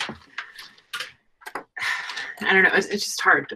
So I have a comment for later, but I guess going back somewhat to the Four Towns meeting, I think one of the things we heard from some members, not everybody, but was this thought that compared to other folks, other districts in the state of Massachusetts, we are spending more per pupil, that we're not necessarily being efficient with our dollars. And that was hard to hear after going through rounds of cuts, like knowing the history of what we've been doing over the past few years in terms of taking reductions. So I'm just curious. I think I know the answer, but I think just for the record, I'd be curious about your reaction to this idea that maybe there are things we could be doing more efficiently right now with the funds that we have available, because just as the leader of our district, I'm curious. Yeah. So I think a couple of things. First, I think, and this played out a couple of years ago when we made budget cuts. Trying to say this in the way I want to say it. There is, and this isn't an Amherst thing or Amherst regional thing, this is everywhere. Everyone loves the idea of being lean but no one likes the cuts that get you there, right? So a couple of years ago, when Mr. Sullivan's here, he'd comment on it. We cut our culinary program, we cut our child study program, and then we brought Summit into the high school. I think there's been a lot of benefits for Summit being in the high school, some drawbacks, but definitely some benefits. But some of the same people who are demanding that we reduce our budget were also people who were really upset with me about the cuts that we made. And so, I think that's the hard thing. This is a community that really wants so much for its children. It's also a community that is, and I think committee and district, if you look at the vision and mission statement, that's committed to social justice, that's committed to working and supporting underserved children and families who are underserved in our community. I'm not talking just about the schools, like families that are underserved, living in Amherst, living in Pelham, living in Shutesbury, living in Leverett. And so that costs money, right? And so does every district have a family center, which we're making a significant reduction to this year, who does incredible work? I mean, I was on the phone with Dr. Guevara, or texting with her earlier tonight, about trying to problem solve what we're going to do for families without a distance learning center operating for the next 3 days. And no criticism of other communities. That's not a challenge other communities have, and it's not a challenge that some communities want to look at and actually do something about. Not every community has 50 languages spoken and dedicates, and there's reductions there too, right? In terms of translators, not every district tries the things that we try to do for our students that way. And then on the flip side, not every community wants to have a restorative justice program. Not every community wants to have an elective program that looks like a liberal arts college sometimes, because we don't believe we want kids just waiting till their senior year to actually choose a course. That's not uncommon in school district and schools across the country, as well as in our area. And so there's a value on expression, there's a value on student choice, there's a value, and that's not efficient. So if we had like a very traditional model where 9th grade, 10th grade, 11th grade just went through the course sequence and there was no choice and no electives, there might be some efficiency. However, I don't think that defines our community. So, I can understand people suggesting that we want to be more efficient and we want to reduce services. And, I could keep going on special ed, but I'm aware it's almost 8 o'clock and I've done a lot of talking already. But, so my reaction is, if we want to be a really different school district, we can absolutely do that. We can absolutely reduce cost. We would really have to review our mission statement and vision statement. I think it would have to shift. And we really want to communicate that we're making a very traditional school system. And in the past, any inkling of that in my 20 years in the districts has not gone well. It's not been what many people want. I mean, many of you are on subcommittees or have been to subcommittee meetings who are no one is advocating for less. At least, when you're in CPAC or SETF or BPAC, that's not what we hear. And I think it makes our community better. Our community demands things of our schools that perhaps not everyone in every community demands. And our schools are better because they demand it. It makes your job hard. It makes my job hard, for sure. But, we try to do what we can to work with the great ideas we get from our community. So, I'm all for being more efficient. We had a per pupil study done. I wasn't in this role, so I think it was in my former role here in the district. And what it found is that we have more teachers on average, more paraeducators on average. We spend more energy on special education, smaller class size, and electives than your typical district. Nothing in the terms of cost center has really changed. So I know there's some people advocating, and someone talked to me about that after the 4-town meeting, and that's fine if people want to spend money to have to do a study. If there's things to be learned, there's things to be learned. That I'm not anxious about that. But the same trends are going to be true as they were 6-7 years ago when that study was done. And if someone wants to kind of find that same information again, and maybe there's something in there we could look at, absolutely. But someone a while ago said, when I was going to this role, like, just remember, you're not trying to change Amherst. You're trying to make the district the best district it could be. And I feel like if I was trying to make Amherst Regional Public Schools a really traditional district without electives, without some of the pieces around social justice and equity, first of all, it's not what I believe in, but I think on a larger scale, I don't think it would actually conform to what the community has told us they want for their children. Long-winded, my apologies. I started so well tonight with the superintendent update too. You've all taken me on a bad train. But in all seriousness, thanks for the question. I'm sorry for my long-winded answer. Other questions? Mr. Demling. All right, I'm really just going to try to keep this an informational context comment. Feel free to cut me off. I'll try not to inject my opinion, but I feel like given what Dr. Morris just stated, so this general question of municipalities asking school districts, hey, we're giving you the same funding level, even increasing it by inflation sometimes. Why do you keep eating more of our pie? And a big unstated thing is that over time, especially the last 10 plus years, the state of Massachusetts has slowly reduced the percentage of the budget that they fund and has slowly shifted the burden to municipalities. It's, know your enemy, right? And select boards and finance boards and town councils and school committees and regional school districts are united on this. Our enemy is the state. That's, and it's a state that's been driven by a certain policy agenda that I won't get into in the last 6 years plus that has led to this. And we are also, because the type of districts that we are, especially hurt by some of the policy adjustments, the unfunded mandates that I won't go through. We particularly rely on those. And the charter school formula, which the state has resisted updating, even though everybody knows that it's broken and unfair, really hurts us. I know I always harp on that, but those are factors that are out of our control. And they're out of select board control and out of a town council's control that are really putting the pressure on local school committees. And so it's, we still have to deal with it. We still have to set this budget. And we're not going to change what's happened in the last 10 years and the state overnight. I know Representative Dome and Blay and Senator Comerford are doing their best and they understand all this. But that really is a big part of what is turning the screws on this, and makes us fight and creates a level of conflict that should not be there. It's because the state is failing to support public schools. I'll stop my opinionating. I did have one sort of clarifying question just to help. I think I know the answer, but maybe for folks watching at home, it would be helpful to explain, just as an example, in the middle school, you have two vacant positions, and yet each of those adds up to just 0.6 of a full-time equivalent. So can you explain sort of how those numbers are arrived at when you're saying that you're eliminating a currently vacant position, but it only gets us half of a person?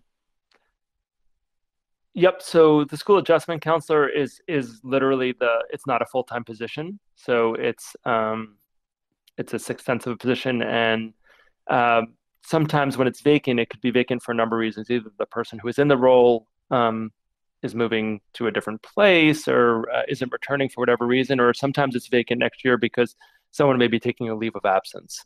So not every position that we have in our district is a full-time position, and that's particularly true at the regional level. At the elementary level, the vast majority of positions are full-time. There's a much higher incidence of part-time positions at the secondary level. Thank you. Any further questions?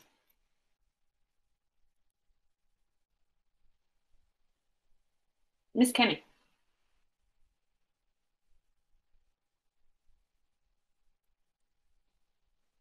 So kind of following along on that same line, so there's a few that say vacant position for FY22.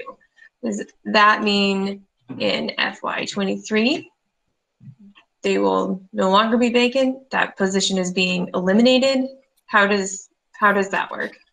So I'm going to be very careful on how I respond because sometimes these are easily identified. No, it's not an apology thing, but just these are pretty identifiable positions, and not everyone who's in the position or was in the position or would be in the position has shared their piece. So I think the short story is that there's a number of reasons why it would be vacant. It might be a retirement. It might be that someone's taking a leave next year, and that a year from now we will have to revisit whether it remains vacant indefinitely. I know your point was not to go down that road, but I just wanted to explain why I was going to be a little vague in answering. It's just more protection for staff members who are identifiable on the sheet. Yeah, it was more a matter of, does that, like, is that, never mind. we'll have a challenge in FY23, if we're not able to restore any of these positions. Absolutely. Okay, thank you. Sorry. If there's no further questions, we'll move now to the public hearing part of this discussion, and then we'll come back to committee comments. We have one voice recording, so I will play that while I pull up the written comment. So my name is Amanda Lewis, and I am a Holyoke resident and a paraprofessional at ARHS. I work in the Academic Achievement Center, a place where we provide academic and emotional support for a diverse group of 9th to 12th graders. I am honored to get to work with incredible young people every day. Students are doing their best to survive a pandemic while also doing school, care work, working, learning how to drive, trying to make sense of the world, navigating relationships, etc. Many of the students I work with were struggling academically before the pandemic and continue to struggle academically during remote instruction. As we review the proposed regional budget cuts, I am extremely concerned about the impact on my students, my colleagues, particularly fellow paraprofessional colleagues, and myself. A return to safe and engaging in-person learning in the coming months will bring its own set of logistical, social, and emotional challenges for students, staff, and families, challenges we do not yet know how to anticipate. We are all dealing with significant ongoing trauma from the pandemic and the compounding effects on existing social inequity in our community. For students at the high school, some of the proposed cuts may look like fewer paraprofessionals to provide valuable support, reduction of the dean position, and cuts to some of the elective classes that students look forward to most. All of these reductions will immediately impact students' access to support and connection during a time where we need more support and resources, not less. I urge the town to get creative and make sure our budget reflects our community values. For instance, community members and organizations have great ideas about how to look holistically at our town budget to ensure that we put resources towards education and other services that increase equity and access in our community by looking critically at cuts in places like policing. This is a key moment to come together to invest resources in alignment with our values as a community. Whether you are in favor of a swift return to in-person learning or believe it's not safe yet, I hope that we can all agree that funding our schools must be an urgent priority and commit to advocating and funding accordingly. If we care about equity and access in our community for all of our young people, we need to commit to funding our schools. Thank you for your work.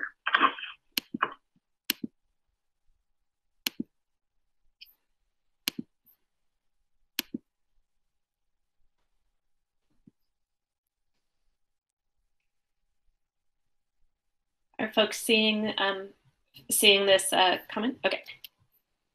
And I will remind folks that this is posted on the Regional School Committee agendas page. And I'm going to go somewhat quickly through this because you'll start to see that these are very similarly worded letters, but I will pause and do my best to enable legibility.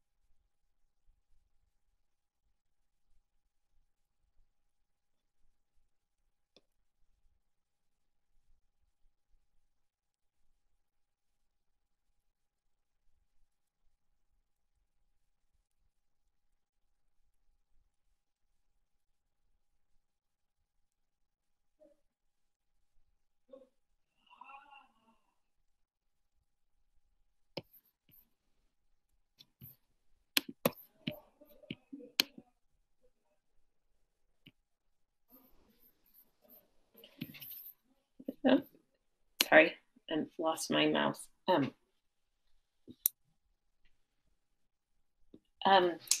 Before we move on to the school committee comment, I do want to acknowledge that a lot of that comment was directed and mentioned the funding for the schools in relation to other town services. And for those that are watching at home, those we appreciate and thank you for sharing those comments with us as they relate to cuts to the school budget.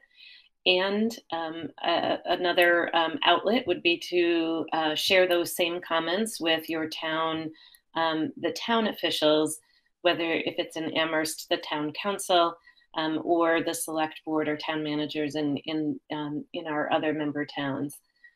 Though that is where those decisions are being made in terms of weighing the funding for the schools versus other town services. With that, what we're going to do now is move on to school committee comment.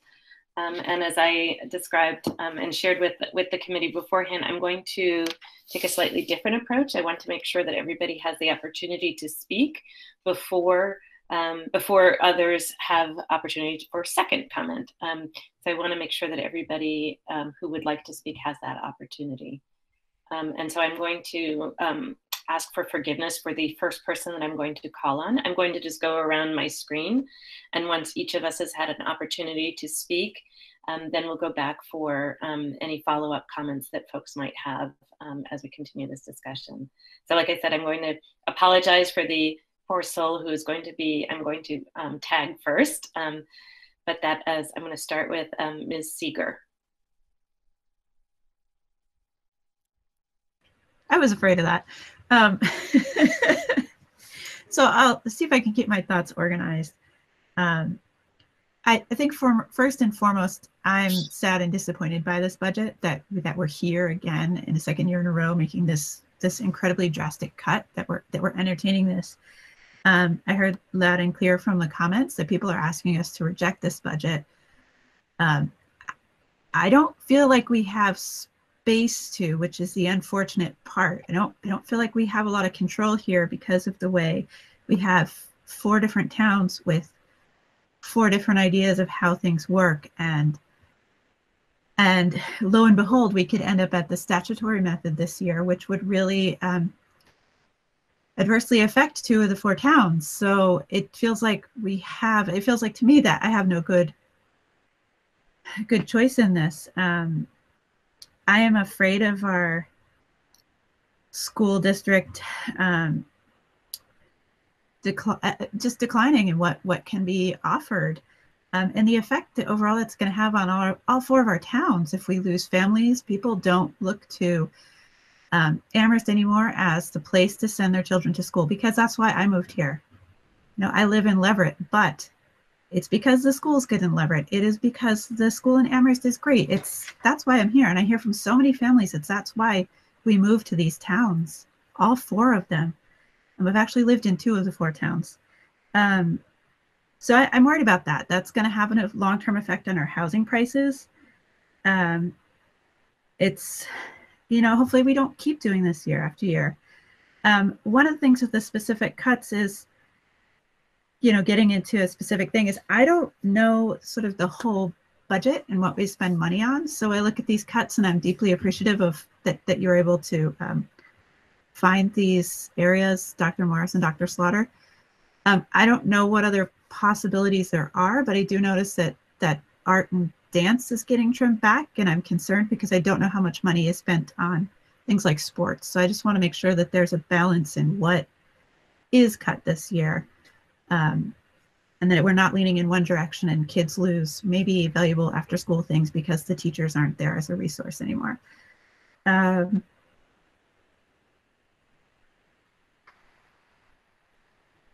think I don't know what else to say. That's as organized as I was able to get, but I have a very hard time supporting this budget. I know a lot of the comments are asking us to reject this budget. I don't know what you do if you reject this, because ultimately we vote on a budget and it's up at the towns. Then the towns vote on the budget, and if the towns reject the budgets, we're it would be good to submit to the towns a budget that we think will generally be supported. But it is really hard to support this budget. Thank you. Ms. Stancer. Okay. So I may be going to read some of my thoughts. First thing I want to say is that I don't personally think this is the time to be cutting education. I think if anything, we should be increasing education funding. However, I think that we're faced with a really stark reality. We've heard it all, just what Ms. Seeger said and other things. And I think that the pandemic this year has just exacerbated what's been happening with education funding for a number of years. In Massachusetts, cities and towns are paying more because the state pays less to support education. I looked through about 7 or 8 years worth of school budgets, and you can see it just gradually going down, down, down, what the state is willing to pay. In Massachusetts, as Mr. Demling stated, we have legislated mandates for things that we're supposed to do, but the state has not fully funded the things that they've legislated. So they're not giving us enough money to do the things that they've told us we have to do. That's pretty hard. I also think nationally, this whole thing about lean and tax cutting, I come from California where they originally passed Proposition 13, which in a lot of ways was the beginning of this whole attitude about let's cut taxes. There's a fat in everything, and so we're going to make people be more efficient. We're going to cut the fat out. Well, we just keep cutting. And I mean, I can't, well, I just, so I think what's happened is that people now have dissociated from the fact that we pay taxes to get services. All they say is, I don't know if this is true or not, but it's how I feel, that people say, well, let's cut taxes. I don't want to have to pay those taxes. But then you just can't have the services if you don't pay the taxes. And I think somehow that has just gotten divided in a lot of people's minds. So I guess what I would say is I think, we're really up against a very difficult thing. And I agree, I think, with Ms. Seeger. I think we have, well, I don't think we have to do it, but I think we have to vote on the budget, because I don't know that statutory is going to be good for anybody. And also, I think if we were to cut, this is bad enough, $1 million, we're really starting to eat into what we can do, but it also becomes a value judgment for our communities. What kind of schools do we want to have? We're decreasing offerings of all kinds. We're decreasing special ed. We're decreasing language, English language learners. We're decreasing what we can do on equity issues. We're decreasing electives and honors courses options for students. It's everything. And if we were to go any deeper than this, this is already cutting into that. Any deeper than this would be really change that, as Dr. Morris said, I don't think this is what our communities want. So there you have my opinion, or opinions or thoughts. Thank you. Mr. Harrington.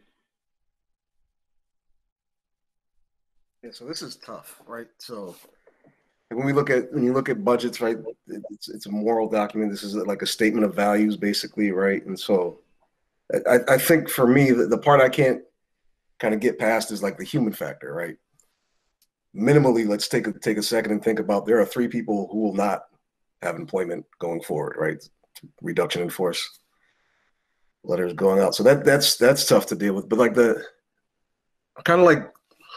looking at the cuts that we have to make, and I hate to say that, like I don't want to cut a single thing from our budget in regards to education. That's why I'm here. That's why like my family's in Connecticut. My support system is in Connecticut. I remain here with my son because of the quality of education. And so like, I mean, thinking about like our district's mission statement, right? You know, we value equity, we value multiculturalism, and we can't afford, and that's the reality of it, right? We can't afford to have a family center outreach coordinator, right? So we're taxing those folks, right? They have to work a little bit harder. Not even a little bit harder. I don't want to diminish that at all. They have to work a lot harder to reach out to our community, to actually communicate with our community. And they've been, you know, a conduit between the school district and the community throughout this whole kind of pandemic. And then I think about like, I don't know if it's a shock to anyone that infrastructure has, like that's where my mind goes immediately to. And we're looking at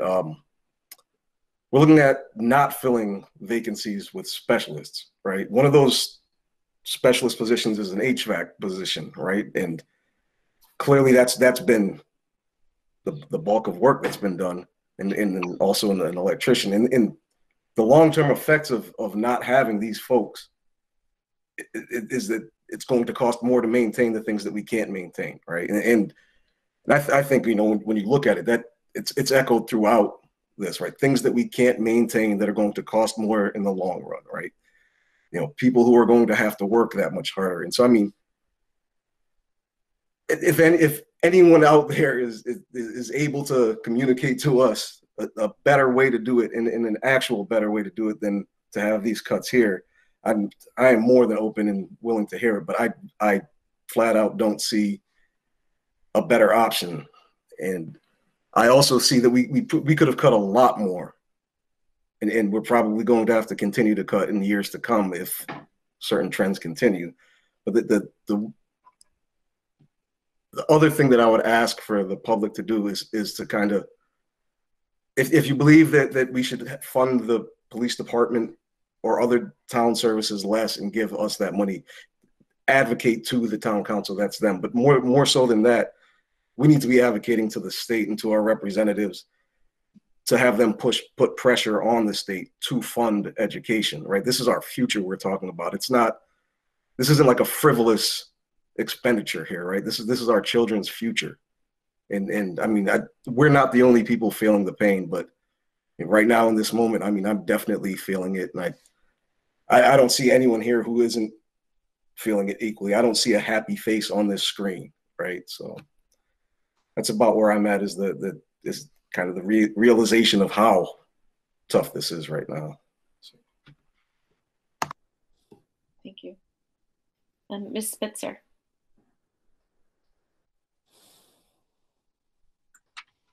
Thanks. I was heartened by all the students who wrote in, and actually brought me back to, you know, when I was a college student, I remember my grandfather forwarded me, and I went to Amherst High School, a notice that we were cutting German from the class offerings. And so I typed an email and said, you know, let's not cut German. And while I wish we still offered German, like, to me, that seems like a really, like, wouldn't that be great if there were things that were such low-hanging fruit to cut? Because I think when I look at the things that were being proposed, and not just in any year, but in a year where all of us have suffered through this pandemic, and I'm really worried about when we return to in-person learning and there are fewer adjustment counselors, where a family center has less staff, where we have fewer teachers and larger class sizes, but all of our students' needs have increased. And we know from data that the burden of this pandemic has not been evenly distributed across our community, that the most vulnerable members of our community, you know, the pandemic has hit them harder. And I guess, you know, I don't know what to do, because I know our town is facing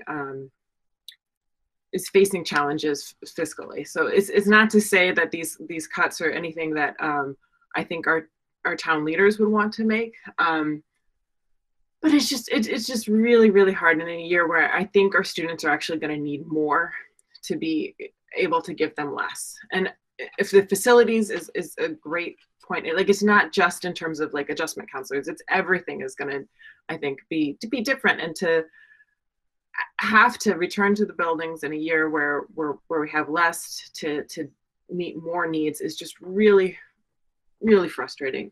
So I want to echo the request for folks to advocate for the school budgets at all of the levels. You know, I think all of us were kind of hoping with 2021 was, you know, going to be this great new year.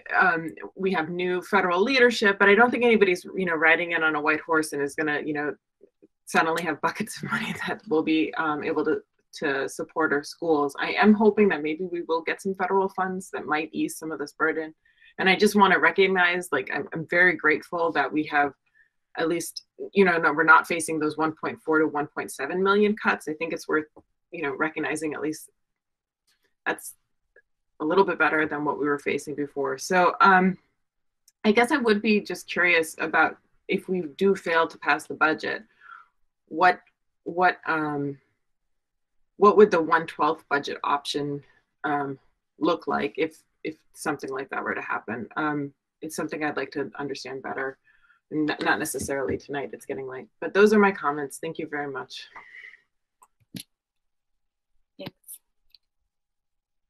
Thanks. Ms. Kenny.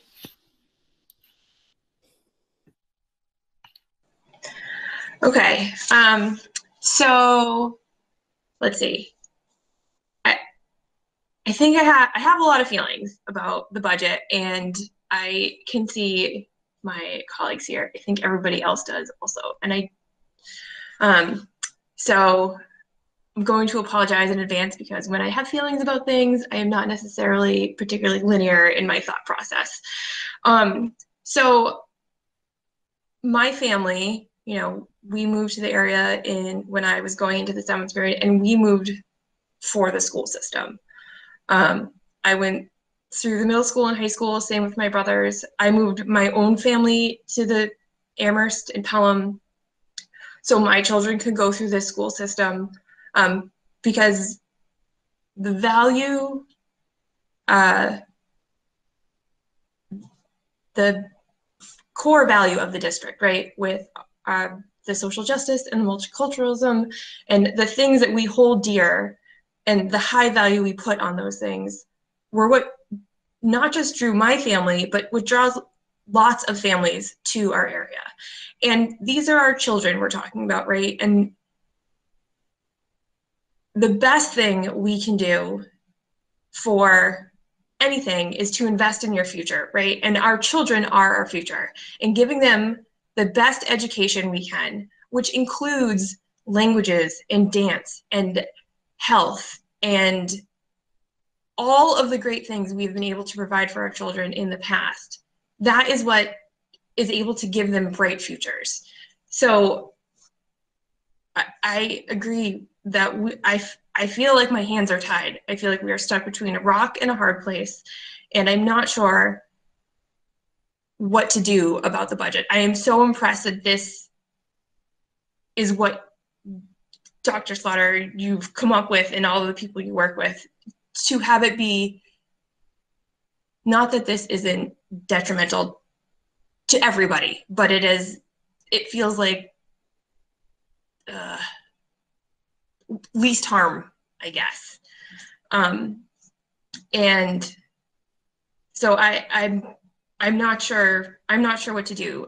I haven't been on regional school committee for long enough, or any school committee, honestly, to know what happens if you don't approve the budget. So I guess I have questions about what happens if you go that way.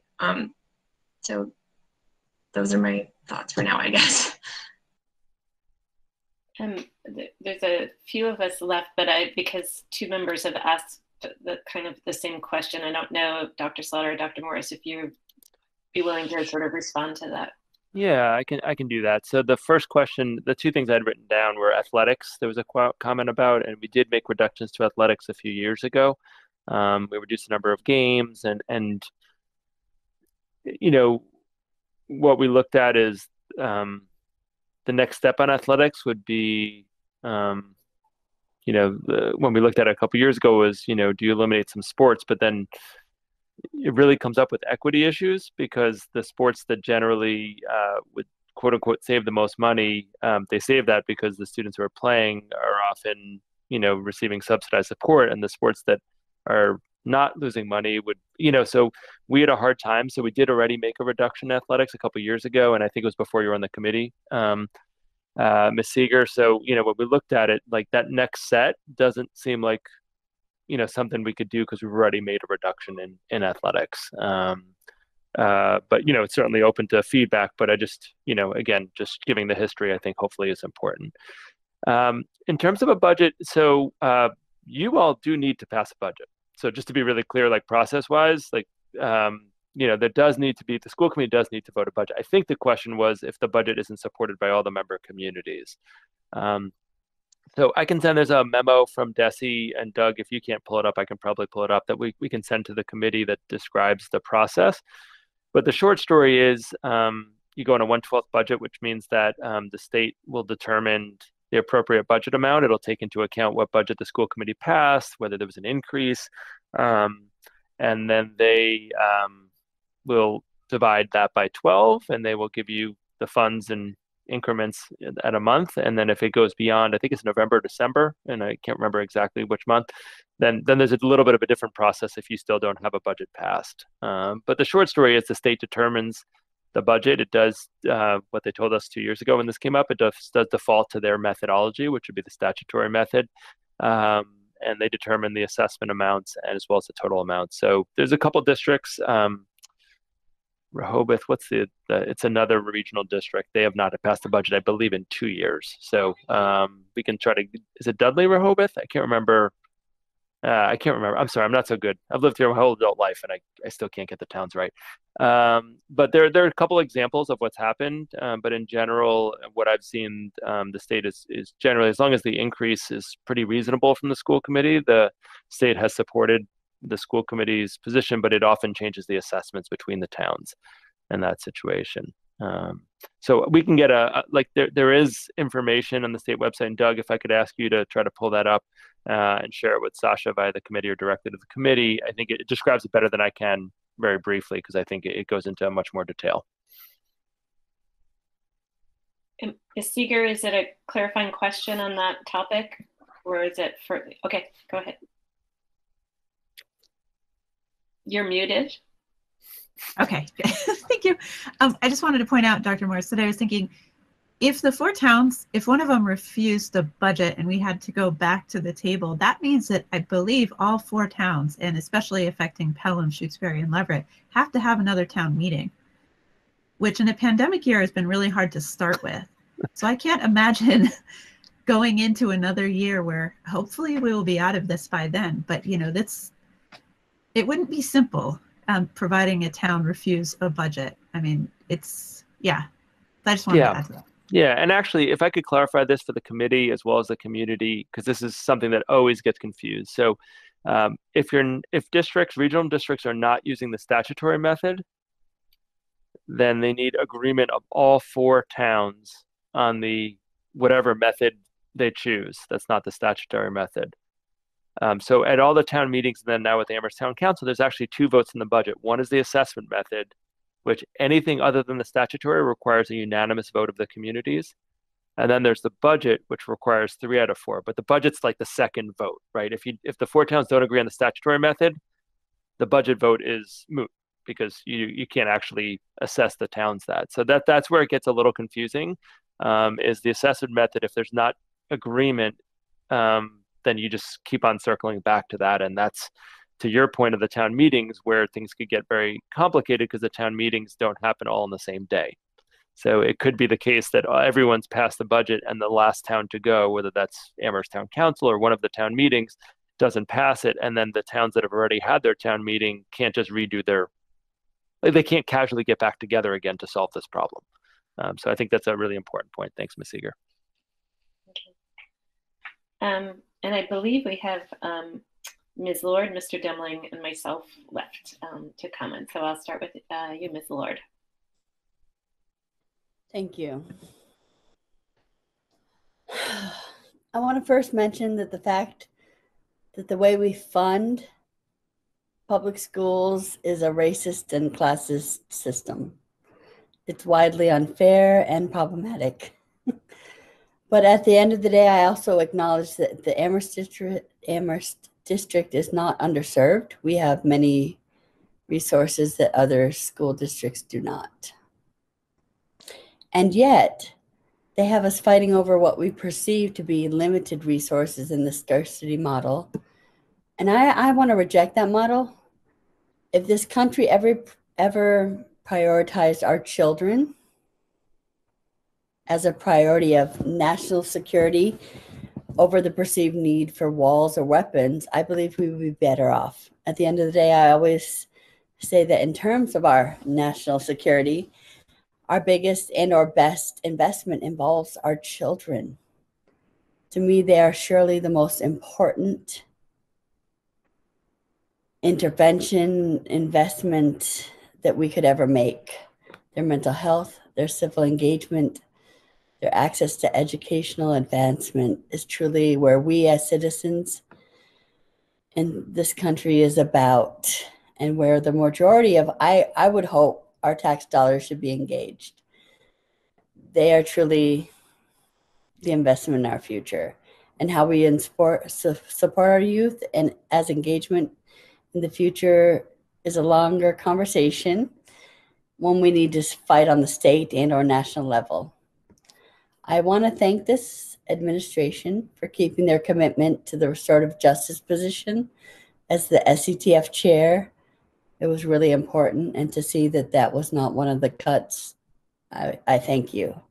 For that position can cover possibly and regrettably some of the other positions that have been cut by our intended proposed cuts. Sorry, I'm wrestling here.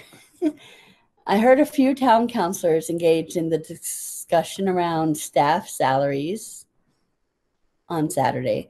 And for a moment, I engaged in this as well. But sadly, I came to the conclusion that my work as a Black woman with 2 master's degrees has been undervalued in these institutions that have systemic racism at their root in their DNA. Teachers and paras they work way and well beyond whatever we pay them. So I hope that we pull back from criticizing whatever step increases or salary increases that they might have. They are invaluable and underserved, underpaid, undervalued in our country. So I just have to put that out there that, yeah, maybe we could save some if we freezed everything, but no. They're hands-on frontline with our kids. Thank you to all who interact with our children. I also acknowledge that this model has been set up in opposition, the scarcity property model, which we're not going to change tonight, with homeowners who would have no children but prioritize the dog park because they have dogs and they want to, hey, let's have a dog park, or let's fix the potholes. It's not a good system. We're stuck in it for now. We work to change it, but here's where we're at. I admit that at the end of the day, I approach this budget more with the heart than with adherence to budgetary demands or fiduciary obligations. But I offer no apologies. I believe we need more heart to triumph in this world, district, and town. I do not want this $1 million budget cut. It hurts me deeply to think about what some of our youth needs may be lost in the cut, or it will be lost in the cut and the financial restraints. Yeah. So I just wanted to put that out there. I don't know if that makes any more sense to any of y'all, but it's where I'm coming from, what I value, what I believe. I just wish we had a different model for funding our public education, because our youth, I will say again, is our best investment in national security. They are our future. They are our blessings. They are wildly important to me. Thank you. Thank you. Mr. Demling. Thank you, Ms. Lord, for those comments. A lot to say here. I'll try to pack it in. So first, to all the young people who advocated tonight, please keep it up. It was awesome to hear. So keep your input for your schools, your towns. Stay involved and demanding. And I, practically speaking, think that you can be a force to influence things this year. So, there's not a lot of time left in this budget season, but we do have a month or so. Please keep it up. I appreciate that. As to the assessment method, I come of two minds for this. One is, what's the most practical compromise for this year's budget? And to me, it's pretty obvious that it's the 55 method. That's the one that, from what I heard, was in the consideration scope of all but Amherst. And for Amherst, it would be $17,000 more than the 45, and it still would be within the 1.5% guidance we got. So I actually don't understand why they weren't willing to do the 55. So for practical terms, that seems to be the short-term this year solution. For the long-term solution, which I consider more after hearing Dr. Morris talk about the chronic problem we have, I would almost say let's not take off the table the modified statutory, the 100%, the pink column there. And I'll just be blunt. I think Amherst can afford that. It's less than $100,000 increase from the 45, and it gets us to a method that we could say, this is now the method going forward. We're at statutory. And the increases are manageable enough, I think, maybe with some special assistance for Pelham, that we could get there. I don't know if politically the towns would go for that. But if we're just talking about long-term, then that could be a solution. As to the budget level, I echo all of my colleagues' comments, and I'm not okay with this level of cuts. Our public schools have become a comprehensive social service organization for the community that so many of our residents rely on for way more than the academic education of their children. And we shouldn't lose 16 staff positions at exactly the time that we need to increase it. This point has been made by others. And these are forever cuts, right? This isn't just they're on the shelf and they come back. Unless we think we're getting a 6 to 10% future budget increase, these things are gone. And we all like to say people move to Amherst for the schools. That will come to an end if we keep doing this. And I agree, it is primarily the nation's fault and the state's fault for not being the humanitarian social service organization that it isn't. But here we are, and we have to make a choice. So I will say that I think the schools should be prioritized, prioritize municipal service over other municipal services during this educational crisis, because of the educational crisis. And I would encourage any members of the public who feel like this budget level, this cut level is not what you want, contact your town council, contact your select boards, let them know, because we do have to propose a value that we think can be approved. As to that level and what it should be, I want to respond to a request from an Amherst town councilor and some comments that were made at the Four Towns meeting, where a councilor said, quote, "I don't see what we are getting for the extra money spent.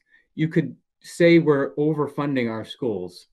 And then a councilor followed up with an email, quote, "Please be willing to talk about whether our community values regarding education versus other functional areas of town services have changed." And further, quote, "Maybe our collective community values have shifted away from many of the extra non-state mandated programs being offered to small subsets of student populations that cost potentially large amounts of money."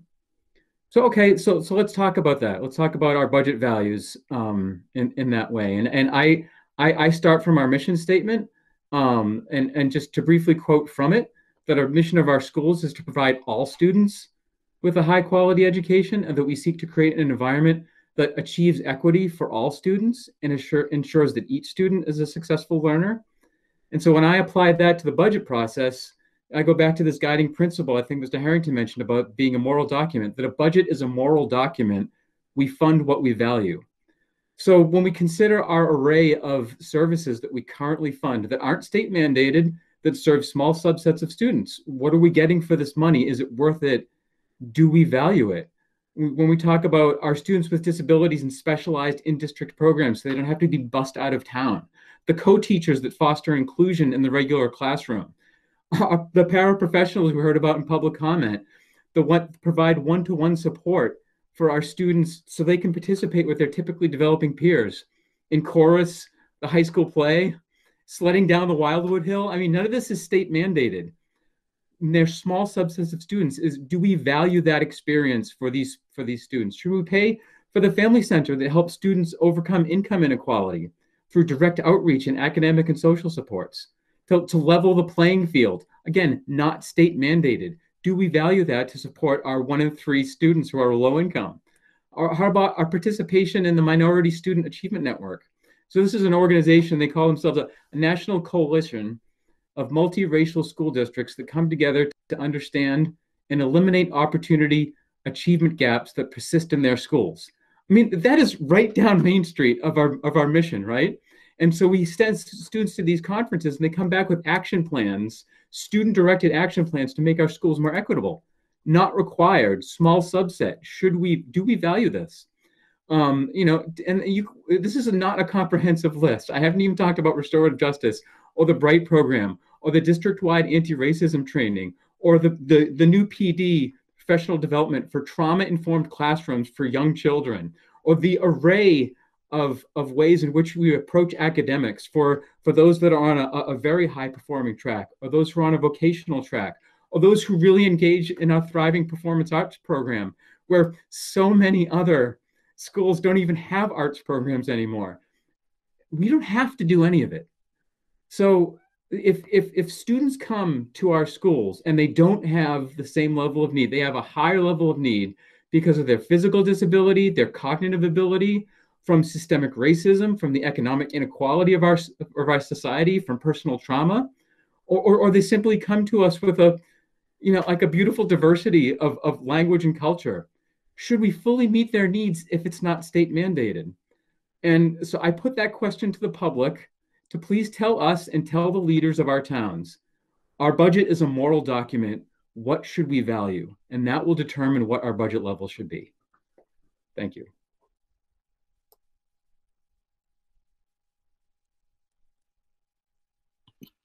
Sorry, it's clicking the wrong buttons there. So I guess the disadvantage of going last is the impatience of sort of building up, but the advantage is that I hear all of the voices of all of my colleagues on the committee, and I don't need to add as much, other than I think Ms. Kenny, you talked about your volume of feelings, and it makes it difficult to speak, and I share that, and I think I share the sentiment and perspective that all of you have already shared. And in particular, we talk about it a lot, and I've heard it so many times already just this evening from each of you about our budget being a moral statement and a statement of our values. And like what I've heard from many of you, I'm not comfortable that this budget really does reflect our district values. I'm sorry, I'm getting emotional. We pride ourselves on the rich and varied programming that meets every student's needs, even those, the small groups of a population. We have curriculums and offerings for high achieving college bound students that are rigorous and, as Dr. Morris mentioned, rival that of many private schools and liberal arts schools. And we heard from some of our speakers tonight how valuable that was for their trajectory. We have the specialized programming and support for special needs students that's inclusive and sets them up for rich lives after graduation. We have a wide array of amazing electives available even for ninth graders that engage every student's level of learning beyond their core academics, which is particularly helpful for those for whom core academics doesn't really energize them and engage their level of learning. outreach support and programming to help all families feel welcomed and included in our school community. Incredible teachers and staff who continually go the extra mile for our students and build relationships that make impressions on our kids that last a lifetime. And we heard that again from the alumni that spoke tonight. And the professional development to ensure that our teachers, paraeducators, and staff are continually learning and growing and are engaged in our community of learning. The voices we heard tonight from this former students are such inspiring evidence of this that I don't even need to go in and describe it more. I think the varied stories that they told of their experiences in our school system and what they see for their futures just is loud enough.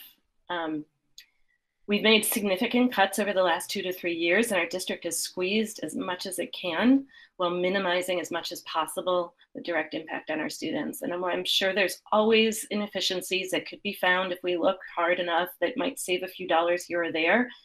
Any inefficiencies in our current budgets will not add up to $1 million in cuts, and we heard that tonight with that list of cuts. Cuts of this size that we're looking at will permanently reshape the nature and character of our public secondary schools, and I would argue do not match the values of our community. And I, again, won't list all of the things that each of you has described as being evidence or fits spending that we are making, investments that we're making in our schools, whether it's the Family Center, the Bright Program, Restorative Justice, professional development. All of those are things that reflect our values, and we want to maintain those as much as possible. So I think as Ms. Seeger and Ms. Stancer started us out, it's really hard to support this budget. And I share the belief that each of you has shared also, that this is as much a reflection of our state and federal priorities and values. And in the current year, there isn't a lot that we can do that's going to impact FY22. So it sucks that these are the choices that we have to make, and that it is a zero-sum game for each of our member towns and then within our own school district budget. So it's a both and. I think the advocacy on the state and federal level to sort of get that full funding, now more than ever, need to raise our voices in support of that. And what do we do for this particular year? Because that's not going to change that for us. Yeah, I don't have a solution. I do think one of the things that we should, as a committee, have a conversation on is, with all things considered, were we to, the first question is, do we want to accept $1 million in cuts? Do we want to ask the district to look for fewer cuts? If we are accepting the $1 million in cuts, are these the right cuts that we want to be making?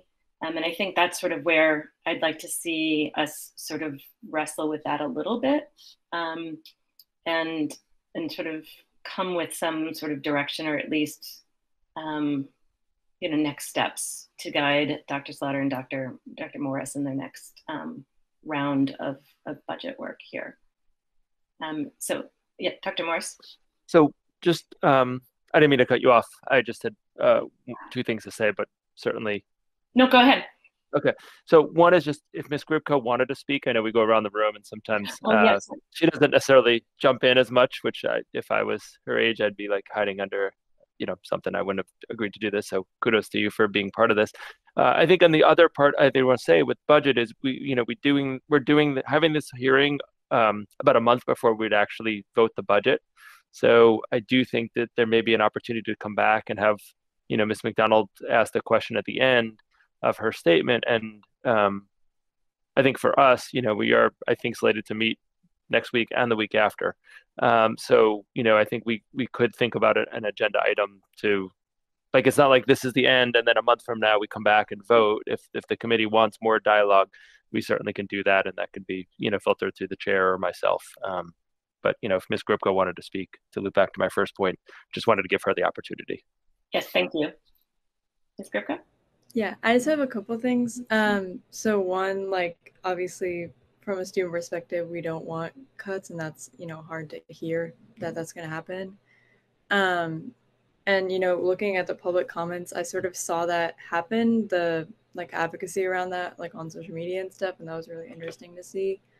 And I think one of the big takeaways from that is that there was a little bit of just misunderstanding about who is controlling this and where it's coming from, and, who's making the decisions around this. So I think just being really clear about the process may be something that I think from a student perspective would be a little bit helpful or more helpful.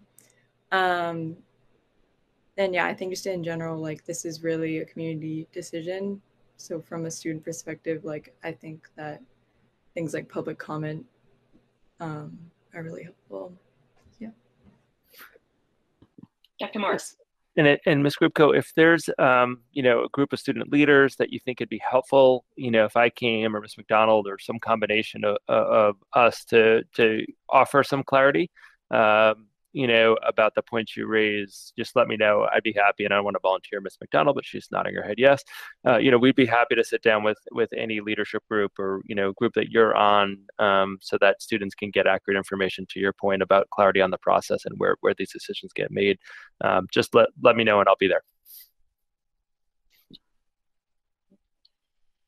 So on your other comment about sort of the questions that I posed, I do think, given the hour and we still have a few big topics to discuss, that I might propose that we continue this conversation at our next meeting, where we haven't posted an agenda already.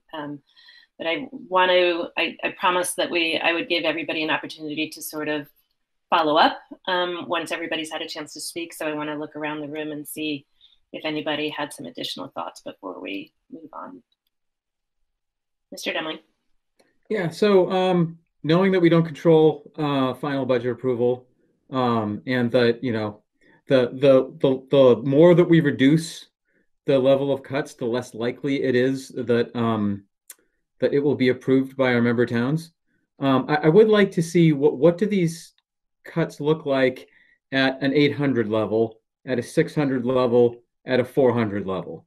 Right. Basically, and it's another way to ask this is, look at that cut list. What comes back if you get 200,000 back? What comes back if you get 400,000? What comes back if you get, so that when people are advocating for example, if they want a larger school budget, what does that mean in terms of practicality?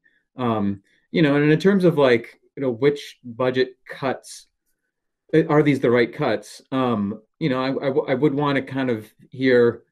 I don't feel like I fully understand the low-level student impact enough to do that kind of comparison. So I would like a little guidance or opinion on that. Doesn't have to be tonight.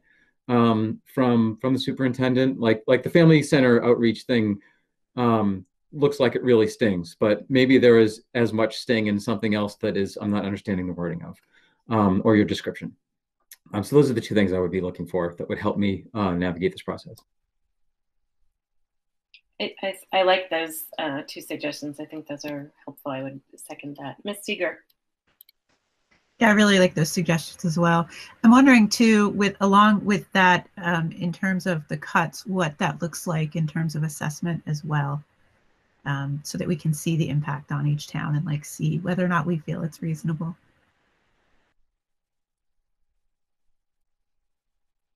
Any other follow-up comments that folks would like to add or requests?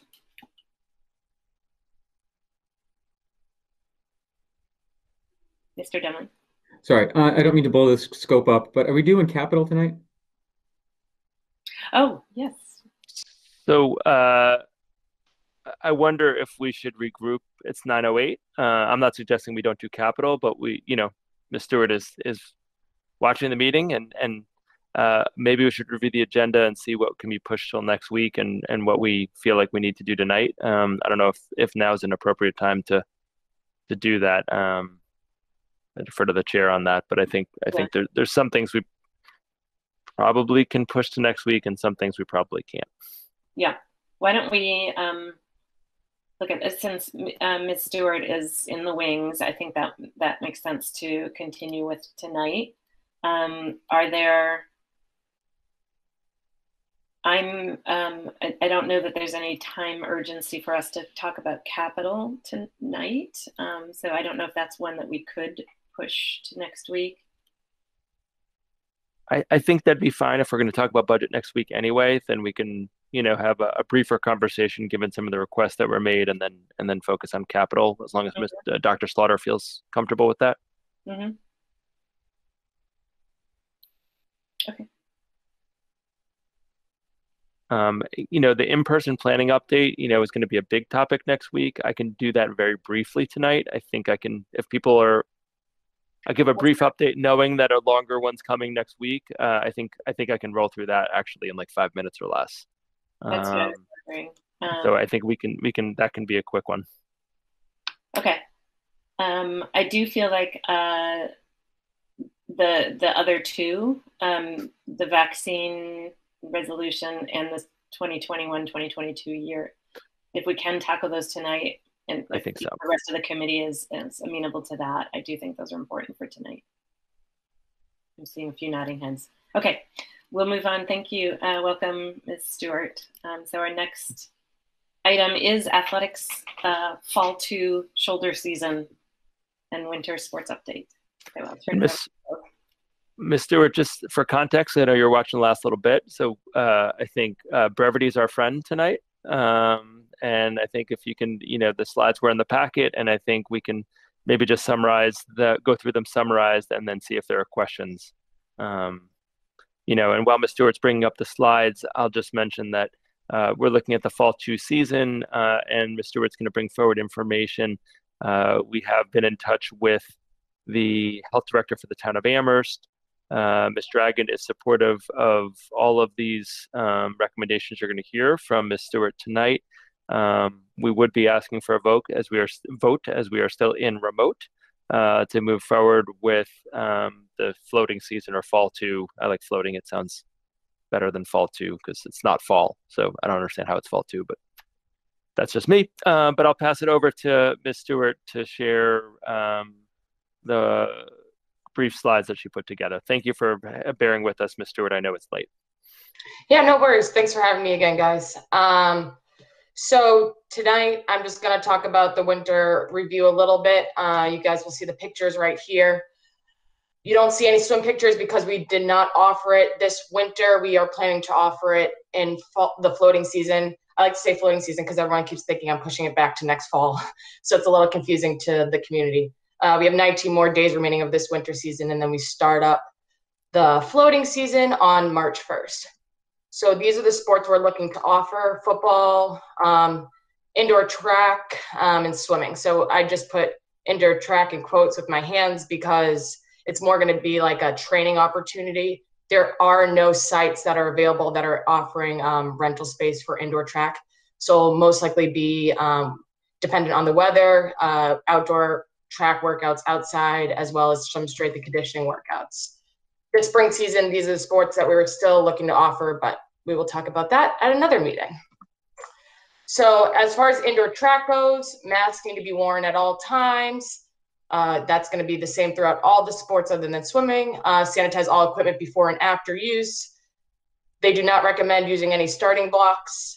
And then just making sure that anyone that's handling the equipment also wears gloves if it's coaches or any other game helpers at that point in time. A lot of the events also have specific guidelines that we have to follow, such as what lane we should be in, stagger starts, which we saw in cross country and in Nordic skiing. And like I said before, I don't know if we're going to get to these events. There may be a couple meets at the end outside. However, we may just go right into the regular outdoor track season. So it's not really like an indoor track and field season. Football, masks need to be worn at all times. The sidelines have changed. They're going to expand the boxes to be 10 yards longer. There's going to be social distancing on the sidelines during practices.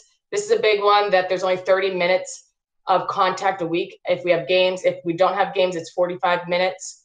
of contact, which is max 15 minutes per day. We have to sanitize all equipment like balls, mats, anything that we use. Huddles, everyone should be facing the same directions at timeouts. And timeouts have also been extended for 2 minutes, just to make sure everyone has time to go grab their water, and it eliminates the squirting. If you remember, people would just squirt Gatorade bottles through the helmets. It just gives everyone time to go grab your water bottle. And then virtual film sessions as well to eliminate classroom time. Swimming, we spoke about this in the winter, so all the same modifications stay true. Virtual meets, exiting the pool, not using the locker room, so exiting the pool after you finish your set, and then on the opposite side, someone bringing down the masks and then putting it right back on afterwards. And then also no cheering on the pool deck, just to eliminate any of that. And that's pretty much. Mr. Stewart, if I could jump in, just an update on the pool. I talked to Mr. Roy Clark yesterday. The pool won't be ready probably the first week of this, but he's aiming with the company that's doing the fixes in the pool for the second week in March. So this season is probably maybe slightly shorter for our swim team based on the fixes to the pool, but he felt confident, like very confident by the third week in March it'd be fixed, but he thinks the second week is a reasonable timeline with the consultants coming in to fix the sand filter and then refill the pool and get it up and running for the team. So just a quick update on the swim piece, because I knew we were having this meeting and Mr. Roy Clark and I met yesterday about it. Thank you. Yep, and so they'll also be using the cafeteria a little bit for any of their dry land activities. So this is what has been recommended. Football, indoor track, workouts, I guess I should really say, not to get everyone confused. And then swimming, virtual meets, that also means. So there are some schools that didn't participate in swimming in the winter. Those are who are going to be competing against virtually in fall too. So that is all I have for you guys tonight. I know that was super quick, but I can take any questions. Questions?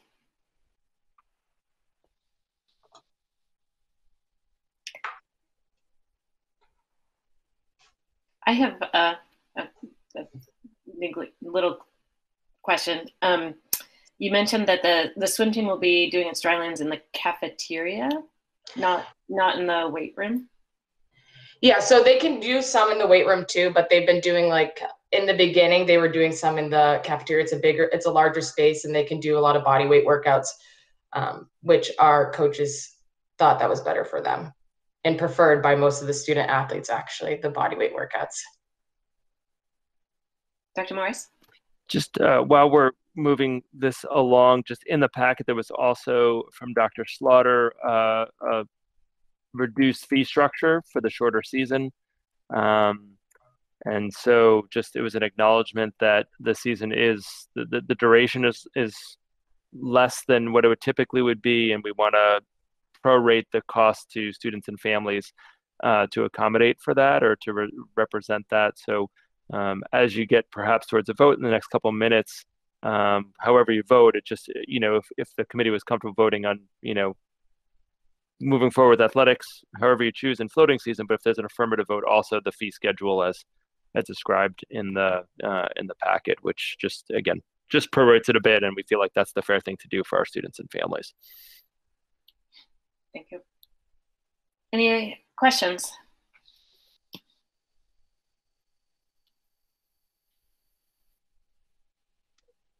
Not seeing any. So I will make a motion that we approve the floating season sports, football, indoor track, and swimming as presented by Ms. Stewart. Second. Moved by McDonald and second by Stancer, and we'll take a roll call vote. Mr. Demling? Demling, aye. Mr. Harrington? Harrington, aye. Ms. Kenny? Kenny, aye. Ms. Lord? Forgive me. What are we voting on? This sports, the floating season sports, football, indoor track, and swimming. Thank you. Lord, aye. Ms. Seeger? Seeger, aye. Ms. Spitzer? Spitzer, aye. Ms. Stancer. Stancer, aye. And McDonald, aye. And I will further make a motion that we approve the athletics fees as proposed by Dr. Slaughter. Second. Moved by McDonald, seconded by Stancer. And another roll call vote. Mr. Demling. Demling, aye. Mr. Harrington. Harrington, aye. Ms. Kenny. Kenny, aye. Ms. Lord. Lord, aye. Ms. Seeger. Seeger, aye. Ms. Spitzer. Spitzer, aye. Ms. Stancer. Stancer, aye. And McDonald, aye. Both motions passed unanimously. Thank you. Thanks, everybody. And thank you, Ms. Stewart, who is doing an incredible job managing athletics program during a pandemic, which is not necessarily what she signed up for, but it's incredible work. And I received just today another incredibly kind email about her work from a parent in our district. Parent I don't know very personally very well, but just how much it's made a difference for their children and just how much confidence they have in Ms. Stewart's work and all the safety protocols she's put in place. So very much want to publicly appreciate all the work you do, and thank you for what you're doing. It's making a huge impact on our students. So thanks, Victoria. Can I just make one shout out publicly to the coaches? I mean, the coaches have been doing a great job too. So I couldn't do any of that stuff without them. So if any of them are watching this, I bet Coach Ehorn's watching this to see if football gets approved. But thank you to the coaches for all the work. But yeah, have a good night, and hopefully you guys are done soon. Great. So we'll move on now to the brief in-person planning update. Yep, and I want to let Dr. Good. I was messaging Dr. Slaughter that I was hoping he was gonna. We got a Pelham hearing on Thursday night, so not a lot of dull moments in Dr. Slaughter's life these days. So I'm going to bring up a very brief slideshow. It's really just the preliminary data of responses at the regional level. So here we go. And can folks see that? Okay. So at the middle school, so we gave the survey out and it was due recently, and then we just today put out an email for folks who have yet responded. So we expect these numbers to go up in terms of total responses.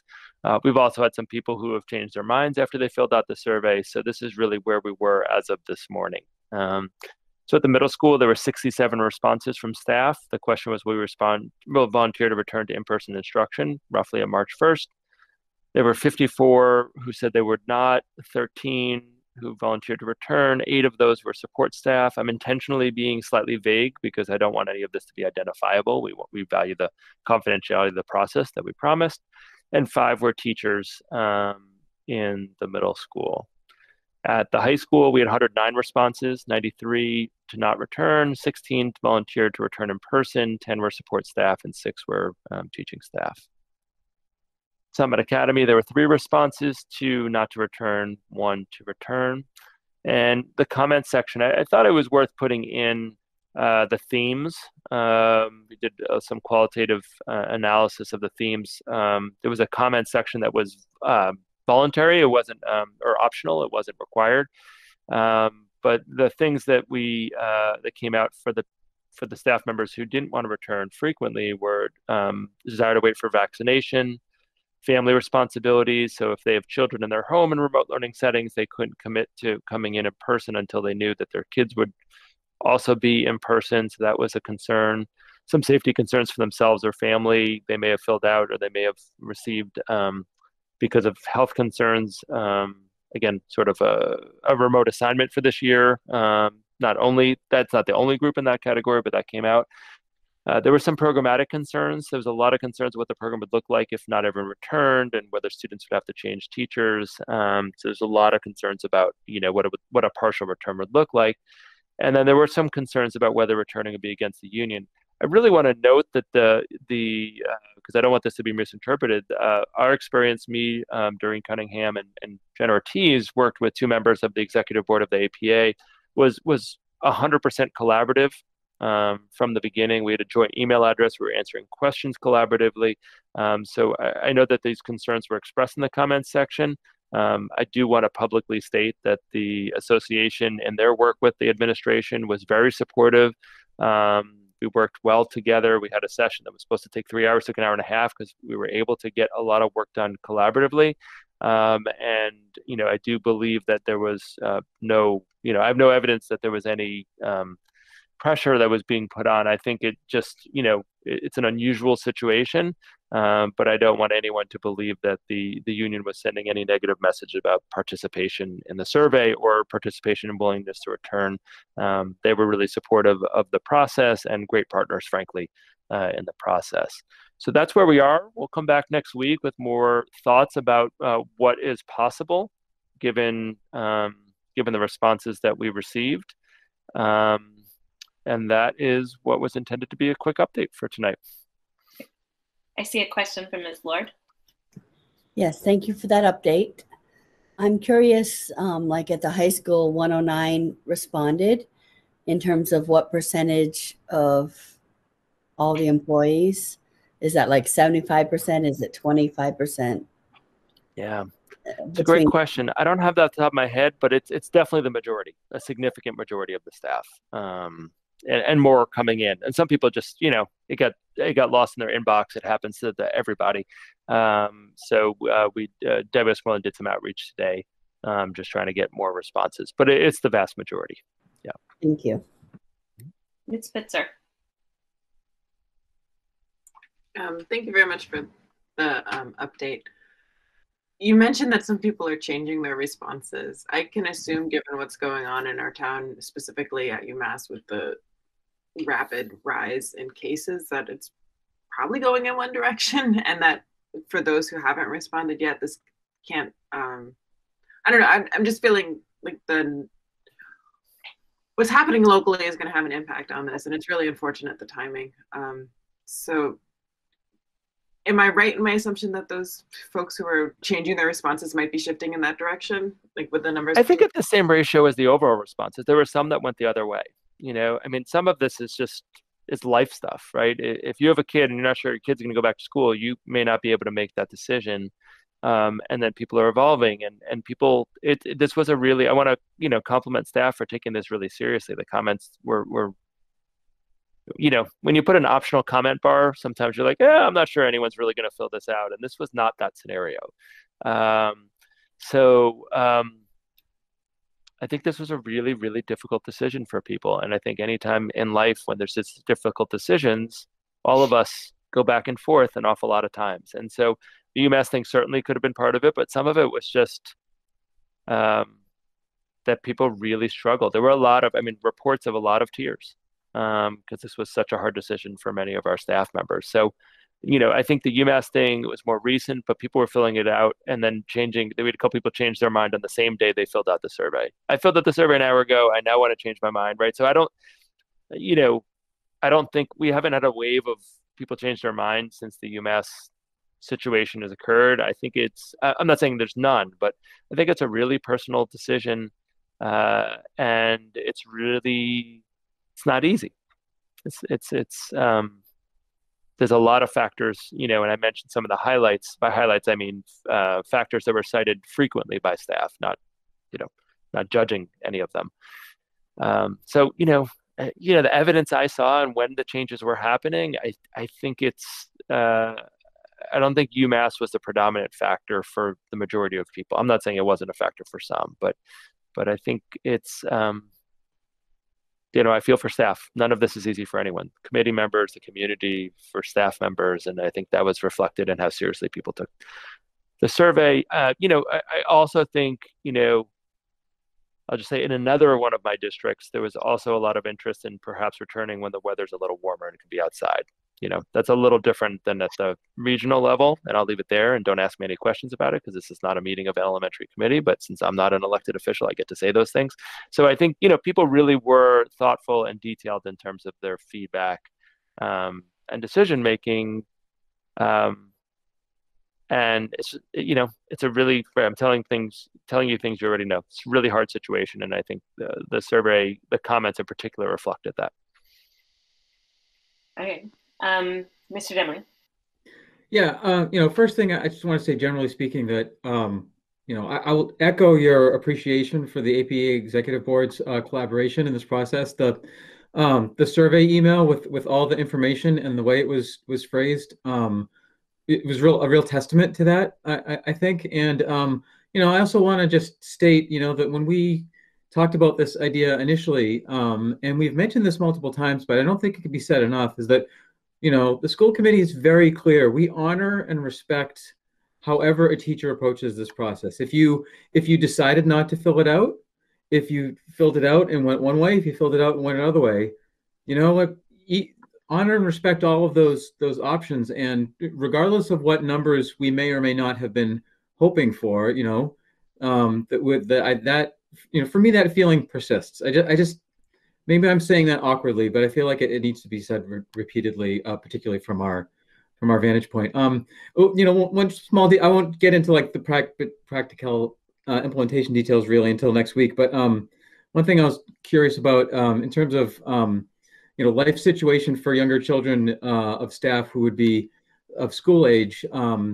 Is there a possibility of guaranteeing staff a spot at a daycare or a distance learning center in order to accommodate that if someone is out of their home and they're teaching in person and they need a place for their school-aged child to go? So at this point, that would take a further expansion of our programming, or the programming that our partners have put in. Should be more clear on that one.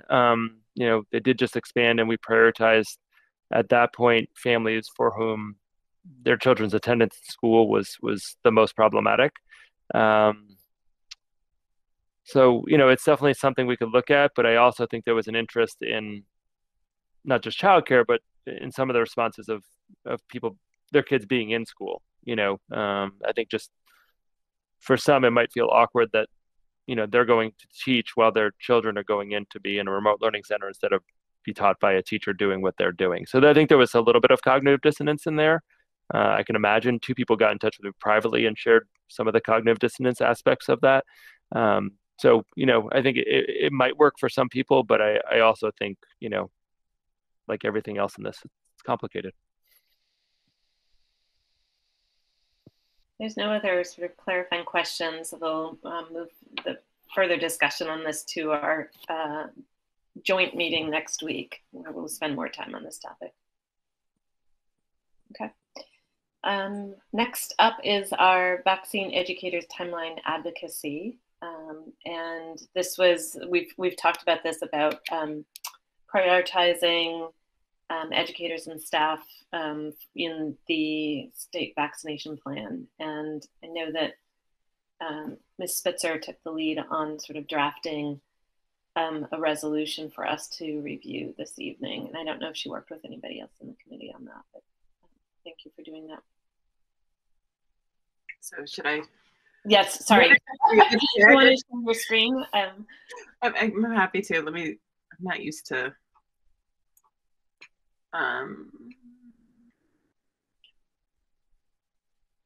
Did folks have a chance to read it this afternoon? Yeah, so it's right. More for sharing for the viewers. Let me know if you can everybody see? Yep. The document. Okay, so this is slightly changed. And so let me give you just a tiny bit of background. Chair McDonald reached out to me and said, I think you have an interest in this. Here is what Hadley just passed. I think it might be a good model. I agreed. And Bethany also reached out and gave it a read too. And we both agreed that it seemed like a good option, made some minor edits. Then I guess it was only yesterday.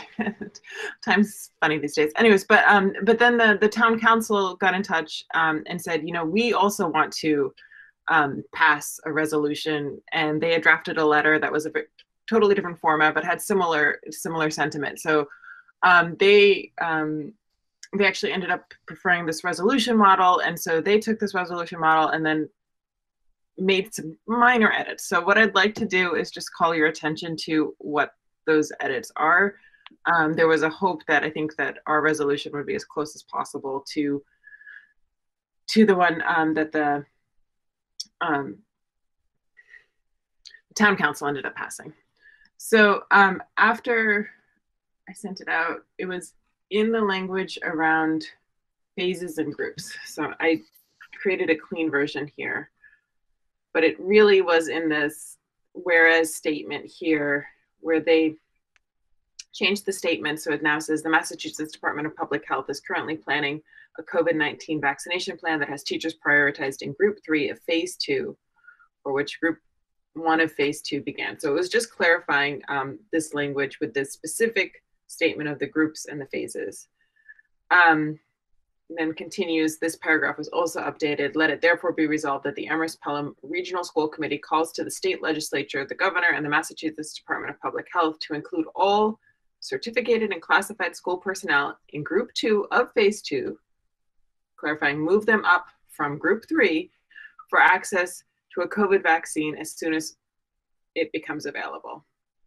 So I think the earlier statement had been a little more aggressive in terms of moving them up into the same phasing. Even it could have been interpreted as healthcare workers, which given that that phase, I guess they're rolling, so it's not like phase 1 has stopped, but it's been offered, at least from my understanding, to almost everyone in phase 1 has had an opportunity to be vaccinated. And so we're now actively in group 1 of phase 2. And so this is asking not to move them ahead of people who are 75 and older, but to put them right after those folks. And my understanding, and I'm not an expert on this, is that I prefer to have the Department of Public Health clarify this, but that it would be bringing them back in line with what was originally announced as Governor Baker's plan for vaccination. Because if folks remember, they were originally higher up in group 2, but then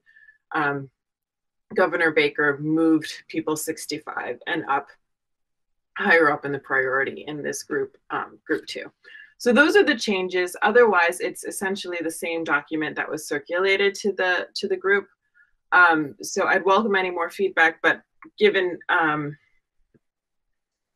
the desirability of having our statements be as similar as possible to the town council statement, I'd kind of move more towards, if folks like this, and to kind of approving it for that reason. So, but I'll stop talking and let people comment. I'll keep it up though, if people would like to. Thanks. Ms. Stancer. I have one little nitpicky thing. Can you scroll back up a little bit further, Carrie? There was a place where every place you're using group and a numeral, but there's one place where you didn't do that, and it to me it made it confusing to read. Where was that? Oh, in the paragraph, planning a COVID-19 vaccination plan that is teachers prioritized in group 3 of phase 2, for which group 1 of phase 2. Can you change that group 1 to be consistent with all the others? I'm sorry, it's nitpicky, but yeah. It's fine. Reading this over, I was deciding whether or not we should go to Roman numerals for the phases, since that seems to be the standard elsewhere, but I decided I share your sentiment, Margaret. So is that how you'd like it to read? I can also capitalize G to make it consistent. Yes, I think that's good. Mr. Demling.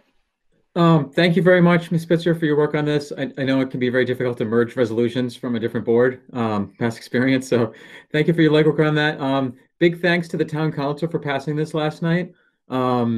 This is the advocacy we need. Big thanks to Senator Comerford, in particular, Representative Dome. I'm sure Representative Blay also is involved in this, but I've followed Representative Dome's work on this, and she really calls out exactly what's going on wrong with the Baker plan. This shifting priorities is one very confusing aspect. I think she calls the overall Baker vaccine plan sluggish and significantly flawed. If you think of the vaccine line as this massive queue, how soon you get a vaccine is partly a function of where you are in that queue, but it's also a function of how fast that queue is moving, right? And the Baker administration has just done, in my opinion, a terrible job of distributing the vaccines that we do have. Now, of course, this is all fruit of the poison Trump tree, and we should have had the stockpiles of vaccines, and nobody disputes that. But we are where we're at, and I appreciate the improvements that Representative Dome has been able to make in terms of pace recently. She's continuing on that, and this complements that really well. So I'm happy to vote in support of this tonight. Other comments or questions?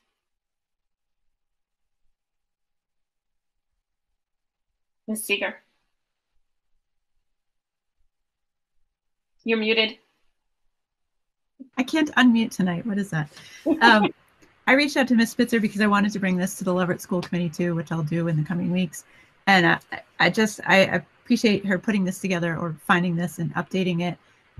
I've just been personally really dumbfounded how we have a state who says reopen the school, but then they're putting the teachers in a different, like in a lower category for vaccination. So I've just been kind of struck how that is, and I'm really glad that we're putting this together. And I really hope that this administration starts to get this, as in the state administration, starts to get the message. So thank you, Ms. Spitzer.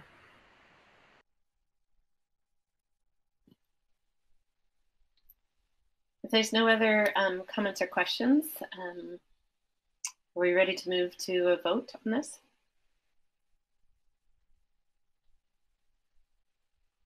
Seeing blank stares, so I'll make a motion. I move that we approve and sign off on the resolution as presented and as with the minor edits as discussed. Second.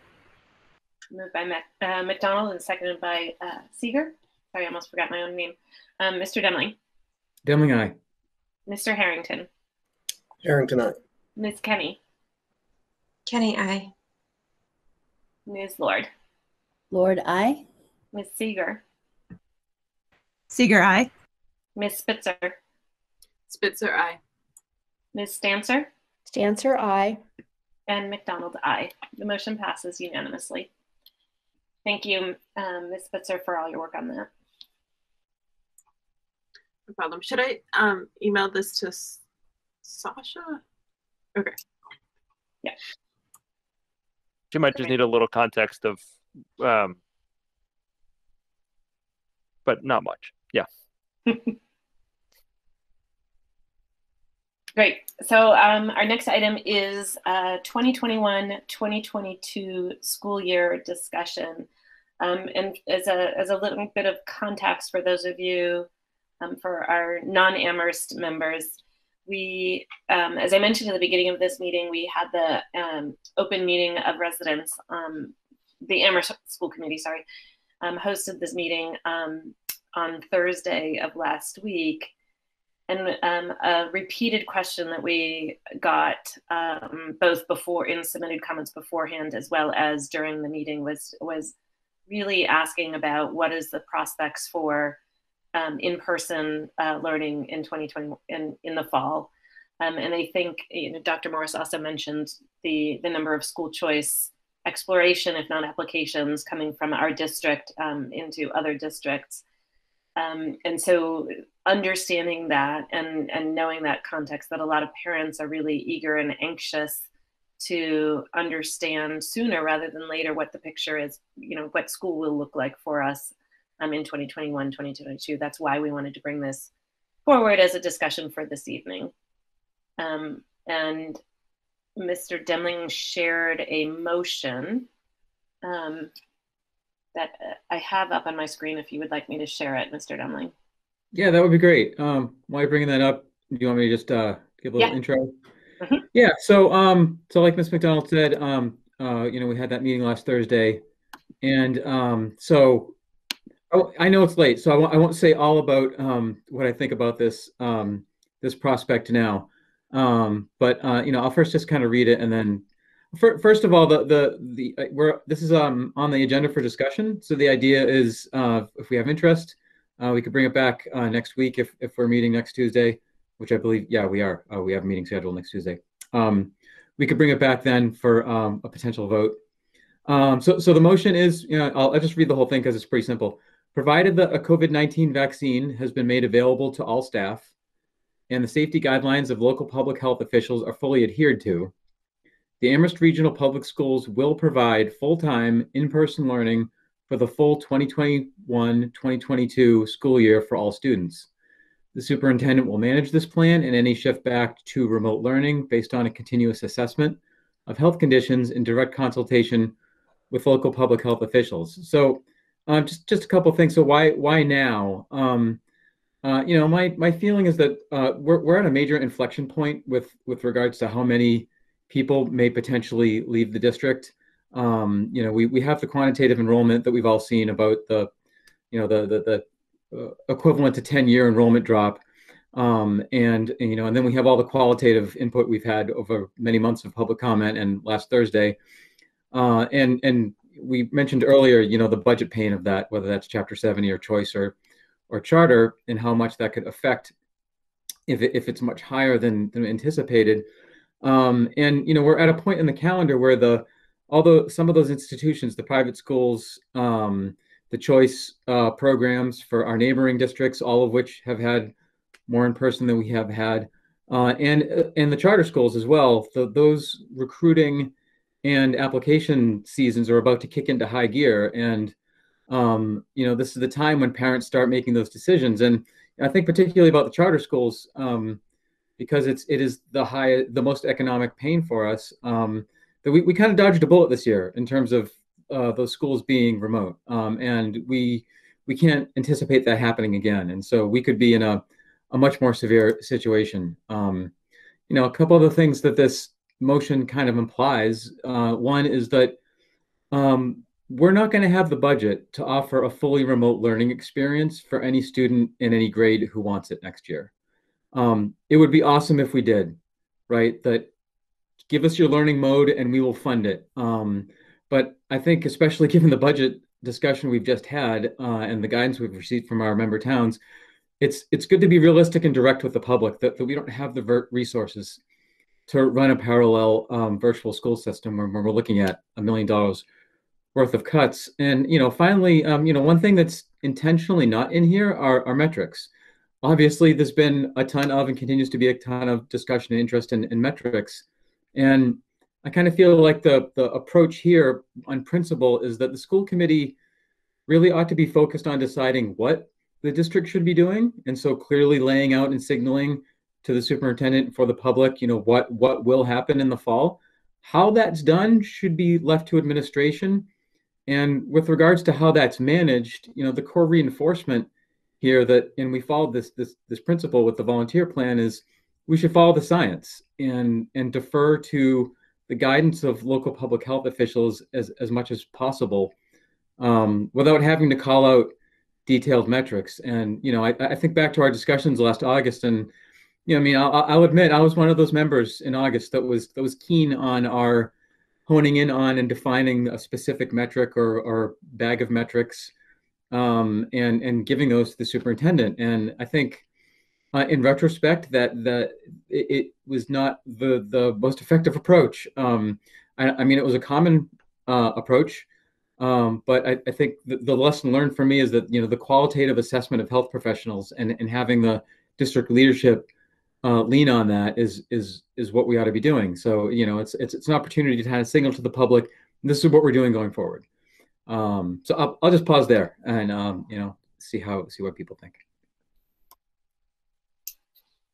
Comments or questions? Ms. Spitzer. I guess I'm just looking for some clarity around the term full-time and trying to understand, does that mean we're moving? So we've had two things happen this year. One is that if things had gone well with the metrics, we would have been having some of our students in a hybrid model where they would be kind of having a few days a week in, a few days a week home, I think. And then we also have, for even those who are going to be in 5 days a week, we had an abbreviated day to give staff, I think, time for the extra cleaning involved, for the extra PD development, the extra work that was involved in teaching during a pandemic. So does that encapsulate getting rid of all of those options? Or not options, like, it's late, forgive me. I'm just trying to get clarity about what your intent was with that language, and also just check in with the superintendent. He also reads it that way, and make sure we're in agreement, understanding on that term. Mr. Demling. So yeah, the short answer is yes. The intention of full time is that all of your learning time would be in person. So there's not a defined hybrid model. Um, and and it's intentionally paired with provided the safety guidelines of local public health officials are fully adhered to, right? So even with the vaccines coming and whatnot, we don't exactly know, right, what the status of the virus is going to be in September and December and a year and a half from now, um, and so it would be foolhardy to say, regardless of what happens in the future, this is what the model will be. And so if the local public health official guidance is you shouldn't be having more than X number of people in a space, even after all adults are vaccinated, or even after everyone, and even after the ACH, even after masks, and even if community spread is assessed, then this will have to be reassessed. So it is conditional on that. But yeah, and it is. I'm glad you brought it up because it is a big decision, right? And it's one I propose that we consider, so that we don't take a number of months, leaving it out there of, uh, you say you're going back, but are you really going back? How many days a week are you going back? And what are you really committed to? And I feel like what we need to do, especially given all of the uncertainty of what's gone over this year, is that we need to be very clear about what our intentions are. And if we feel that it's realistic and possible, again, with the caveat of safety guidelines of public health officials, that we should be marching towards that goal. I as well would like to hear what Dr. Morris thinks about implementation, although it's perhaps way too early to ask those kind of questions. But yeah, hopefully that answered your question about the language. I can speak briefly to the implementation. I think that my mind goes at this level in February 9th to what we need to do in the short term. And for me, that really relates to thinking about, because it's a regional meeting, what the schedules might look like at the secondary level. Thinking about courses, because I don't want to make assumptions about students and vaccines. I feel very confident, regardless of the success of the statement that you voted tonight about where educators and vaccines, I feel very confident, that there will be a timeline that's pre-September where they'll be accessible to adults. So, I think a lot about, what schedules do we want to have? How do we limit the number of sections? So our old, 7-drop-1 schedule seems like, at least for next year, not talking about a permanent change, we would want to think about what that looks like. That's probably not in the best public health interest, even if everyone was vaccinated in the school. It's unlikely that COVID will truly be eradicated on September, whatever, or August, whatever, that we come back. So in the short term, I go to thinking about things like that, because we do need to sort out the schedules sooner because of course election and things. So, I think, at our high school level, do we want to move to a block, which would significantly limit the number of students, student multiple cohorts of students that interact on a daily basis, as well as the number of students who see an individual teacher for everybody's health and safety. So, I think, one of the things that we're working on as a team, separate from even this particular motion that was raised tonight, was, assuming we are in person, how do we put in place the things months before? Because we can't change the schedule in the summer. We did that last year. We don't want to redo that again, right? People did a great job. It's not a model we want to emulate. So at the high school level in particular, where course selection is much more open than middle school, just developmentally where kids are and how many electives there are, we need to have a schedule that's reliable, dependable, like in the next couple of weeks, so that students can register for classes. So for me, those are the types of things around implementation that are in my head. There's certainly many, many other details that will have to be worked out in time. But many of those we have time to work out. The schedule, we just don't. In the next month, we need to have a schedule and we need kids registering. So we need to figure out what our courses are.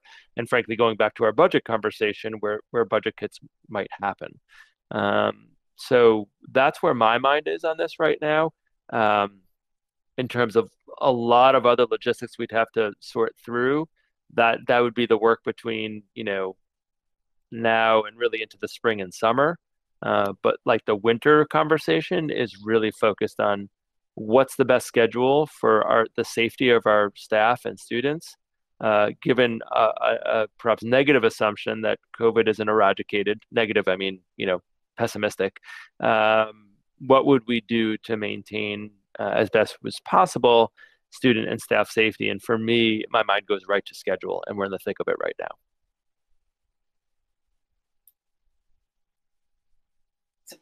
To paraphrase in another way, it would be helpful for you to have this direction from the school committee in the near future.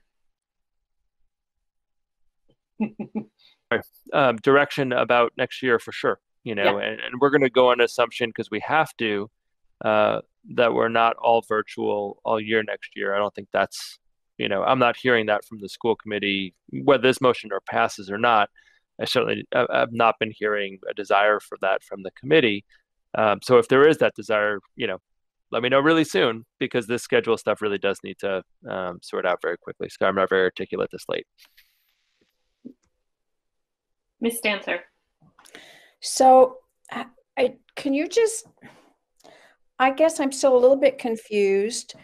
Is this going to preclude students who might not be comfortable coming back into school in the fall? Will there still be an opportunity for virtual if students are not comfortable coming back, if we do this? Mr. Demling? So again, I probably have to defer to Dr. Morris for exceptions cases. We have, thousands of students. Are there situations where students are really significantly at risk? Immunocompromise is one situation I'm thinking of where we may be able to set up a custom program on for a limited number of students to access remote learning during a pandemic, even if everybody else is fully in time. Is that possible? That's a question I would have asked Dr. Morris. I think, though, the hard decision that we need to confront here, though, is constructing fully in person and a hybrid model at the same time and staffing it does not seem to be financially feasible, in terms of staffing. And I think that's correct. I'd like to hear maybe from Dr. Slaughter or Dr. Morris about that. But when we think about what we're designing, because if you say like, hey, if you're not comfortable, you can be remote, that could be across any grade, across any class, across any building, across any service. And so you have to staff for that, right? And that adds a huge expense. And we are going in the opposite way for budget. So again, I'd be interested to hear confirmation of that from Dr. Morris. But yeah, this would be a very strong commitment that we are going back in the fall, and that we're not hedging our bets. We are accepting the budget reality, and we are accepting that in a post-vaccine world where all of our 16-plus-year-olds have had the opportunity to be vaccinated, staff and students, and if we're following all the local safety guidelines, that we should be in person. And that's it would be more declarative, but I for the reasons I stated earlier, is that's the motivation, is because I feel like right now is what we need. Dr. Morris, and then Ms. Stancer again. Yeah, so just very briefly, to Mr. Demling's point, running parallel systems. We talked earlier about some people wanting us to be efficient. That's the high point of inefficiency. I'm not saying we shouldn't do it or should do it, but if you're asking me if we can definitely afford it, I can't give you an affirmative yes. It's going to depend on the right number of students taking the right number of courses, the right number of staff members who want to be virtual. At the elementary level, that's a little harder to. Sorry, we're not talking elementary tonight. No, I'm not. I apologize. The second time. It's a little easier for me to conceptualize at the regional level, given the course sequence. It's a little harder for me to conceptualize how we could do that within the confines of budget. if everything worked out perfectly in terms of course selection and the right number of students, the right number of staff, yes. But I'm not seeing a lot of flexibility from our earlier conversation about budget where we can just casually add staff. We do have federal funds coming, and that's really for PPE and COVID-related expenses. I know some districts have publicly already stated like they're not doing any virtual next year. I'm not at that place of making like a broad statement like that. I know some districts did that this last week, but it likely won't look like it looks like this year, unless there's something that I'm missing or the world perfectly aligns. I don't know how we can run parallel systems and still do school. And again, we're not a poorly funded district. We're having a really hard time at the moment, but it's hard to imagine exactly how that could take place with choose two parallel tracks. Ms. Stancer and then Ms. Spitzer. Okay, Mr. Demling, you just said something that's not written here, which is that assuming that all staff and students 16 and over have had shots, you don't have students in here, so maybe that should be added. Mr. Demling. So this is discussion, right? So we can bring any additions. So I said 16 plus because and someone else can correct me if I'm wrong. I believe that the major vaccines right now are approved for 16 plus. There are trials that are, I think, 12 to 15 currently going on, and they expect that later this year. We don't know exactly when those will be available. I have not heard about trials for less than 12. So in my opinion, it seems like the writing's on the wall that everybody who is 16 and older who wants a vaccine will have the opportunity to get one by the time next year starts. We could certainly put that in the motion. I think it's, and this would really require digging into the weeds. I think it's less sure that age 12 to 15 is going to be fully vaccinated by September 1st, and even less likely less than that. But so this is more for like staff, right? So like, because that is such an issue as we saw in the survey for staff comfort in coming back. Dr. Morris. Very briefly, I know it's late, so I think I heard a distinction in Ms. Dancer, unless I misheard you in what you said and what's written that wasn't highlighted, which is what I'm reading in the draft motion had been made available to staff. What I thought I heard you say is that everyone has vaccinated, and that assumes that everyone who has the opportunity to be vaccinated chooses to be vaccinated. Mm-hmm. That's a whole different conversation. I'm not trying to preclude or push that conversation, but I just want to note that major institutions, and Ms. Spitzer has talked about this, that one would assume that someone like me would assume that everyone gets vaccinated, have not seen that bear out. So I just think in terms of the language of the motion, that'd be different than the language here. And I don't think it's wise for us to talk about mandating vaccines or stuff, because I think that'll probably happen at the state level and all that. But I just wanted to note the distinction. I noted, and that was not my intention. Okay. Thank you. Ms. Spitzer. Sorry, just one more kind of logistical question. I know you're focusing mostly on schedules, but I feel like there's this other issue that's really big, which is space. And I have no idea what the recommendation will be in the future around social distancing and vaccinated populations, like if that's something that's going to stick around in the fall or not.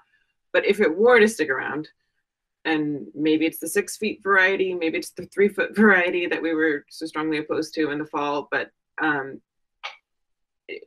if we were to vote on this, would you be able to make that work, and for the 6 feet or for the 3 feet? Because that's just my biggest concern with moving forward on this. I just want to state my support for this generally. I'm just trying to get into the weeds a little because I feel like it is a big deal.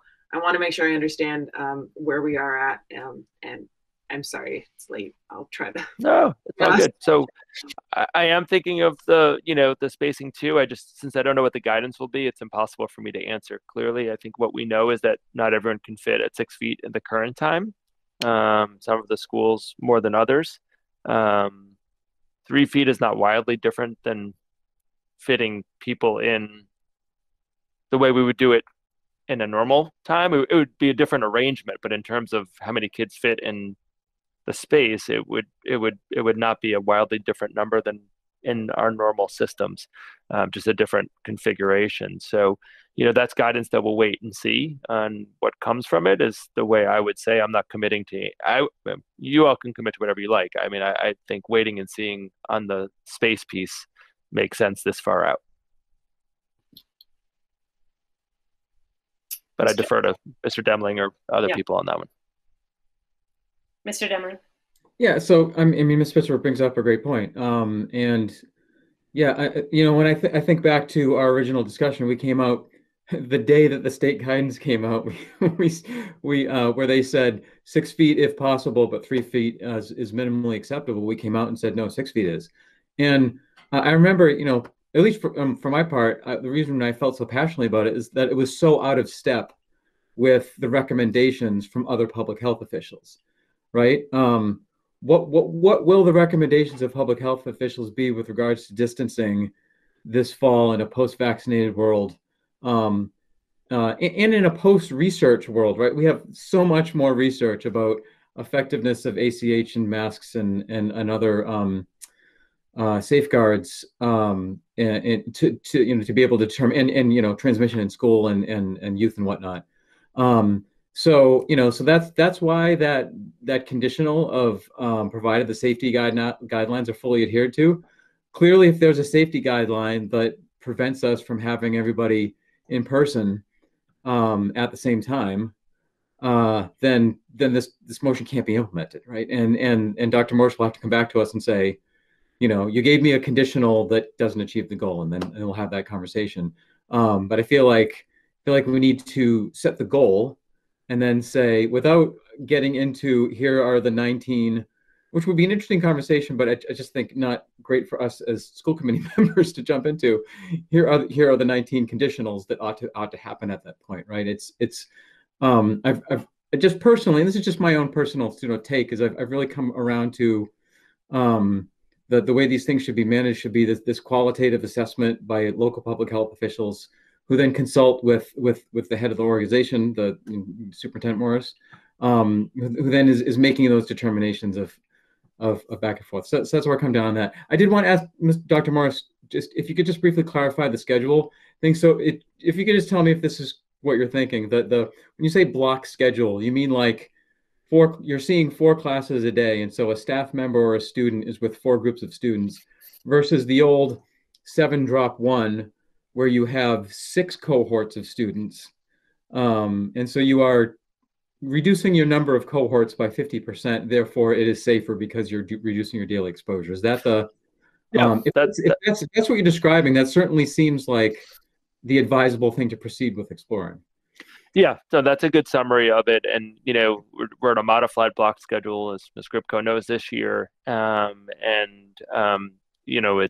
This isn't a long-term commitment to that. I think that'll be an open question in the future. But at the current time, just from a health and safety perspective, reducing the number of cohorts makes a lot of sense. The 7-drop-1, it's actually 7 cohorts of students. It's only 6 get seen in a day, and then you have a drop-1. So in terms of contact tracing and exposure, both for students and staff, it's about it's not advisable, in my opinion. And that's the feedback we've received from public health officials, that you want to reduce the number of cohorts that students interact with on a regular basis. And from a staff perspective, it gives a significantly lower number of cohorts. So you just think about contagion, right? So if there are issues, you're building in the kind of context to reduce transmission instead of schedules that increase the likelihood that problems would arise and grow.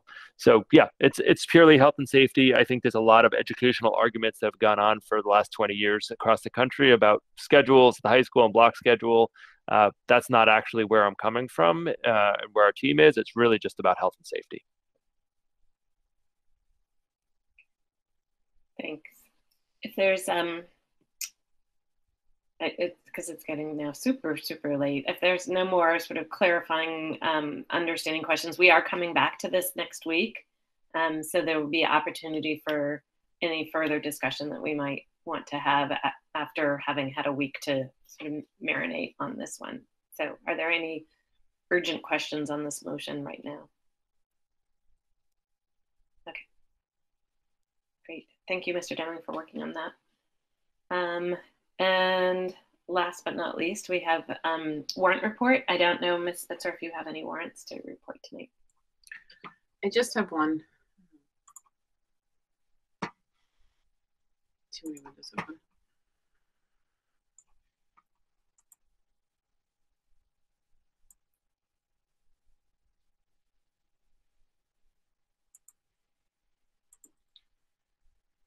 I, Carrie Spitzer, authorized by my signature to payables in the amount of $151,972.32 for the warrant dated February 5th, 2021. General fund, this included general fund expenses of $144,077.12, revolving fund expenses of $1,625.05, grant fund expenses of $5,983.15, and other funds in the amount of $287. I signed this on February 5th. Great, thank you. Our last regular item is accepting gifts, and I don't believe we have any gifts tonight. Nope, okay. So I will now move that we adjourn the Regional School Committee at 10:10 p.m. Is there a second? Second. I'm gonna say, come on. After 4 hours, there's no discussion on that motion. So we'll move to roll call vote. Mr. Demling. Demling, aye. Mr. Harrington. Harrington, aye. Ms. Kenny. Kenny, aye. Ms. Lord. Lord, aye. Ms. Seeger. Seeger, aye. Ms. Spitzer. Spitzer, aye. Ms. Stancer. Stancer, aye. And McDonald, aye. So we are adjourned. Thank you, everybody, for sticking with us for so long.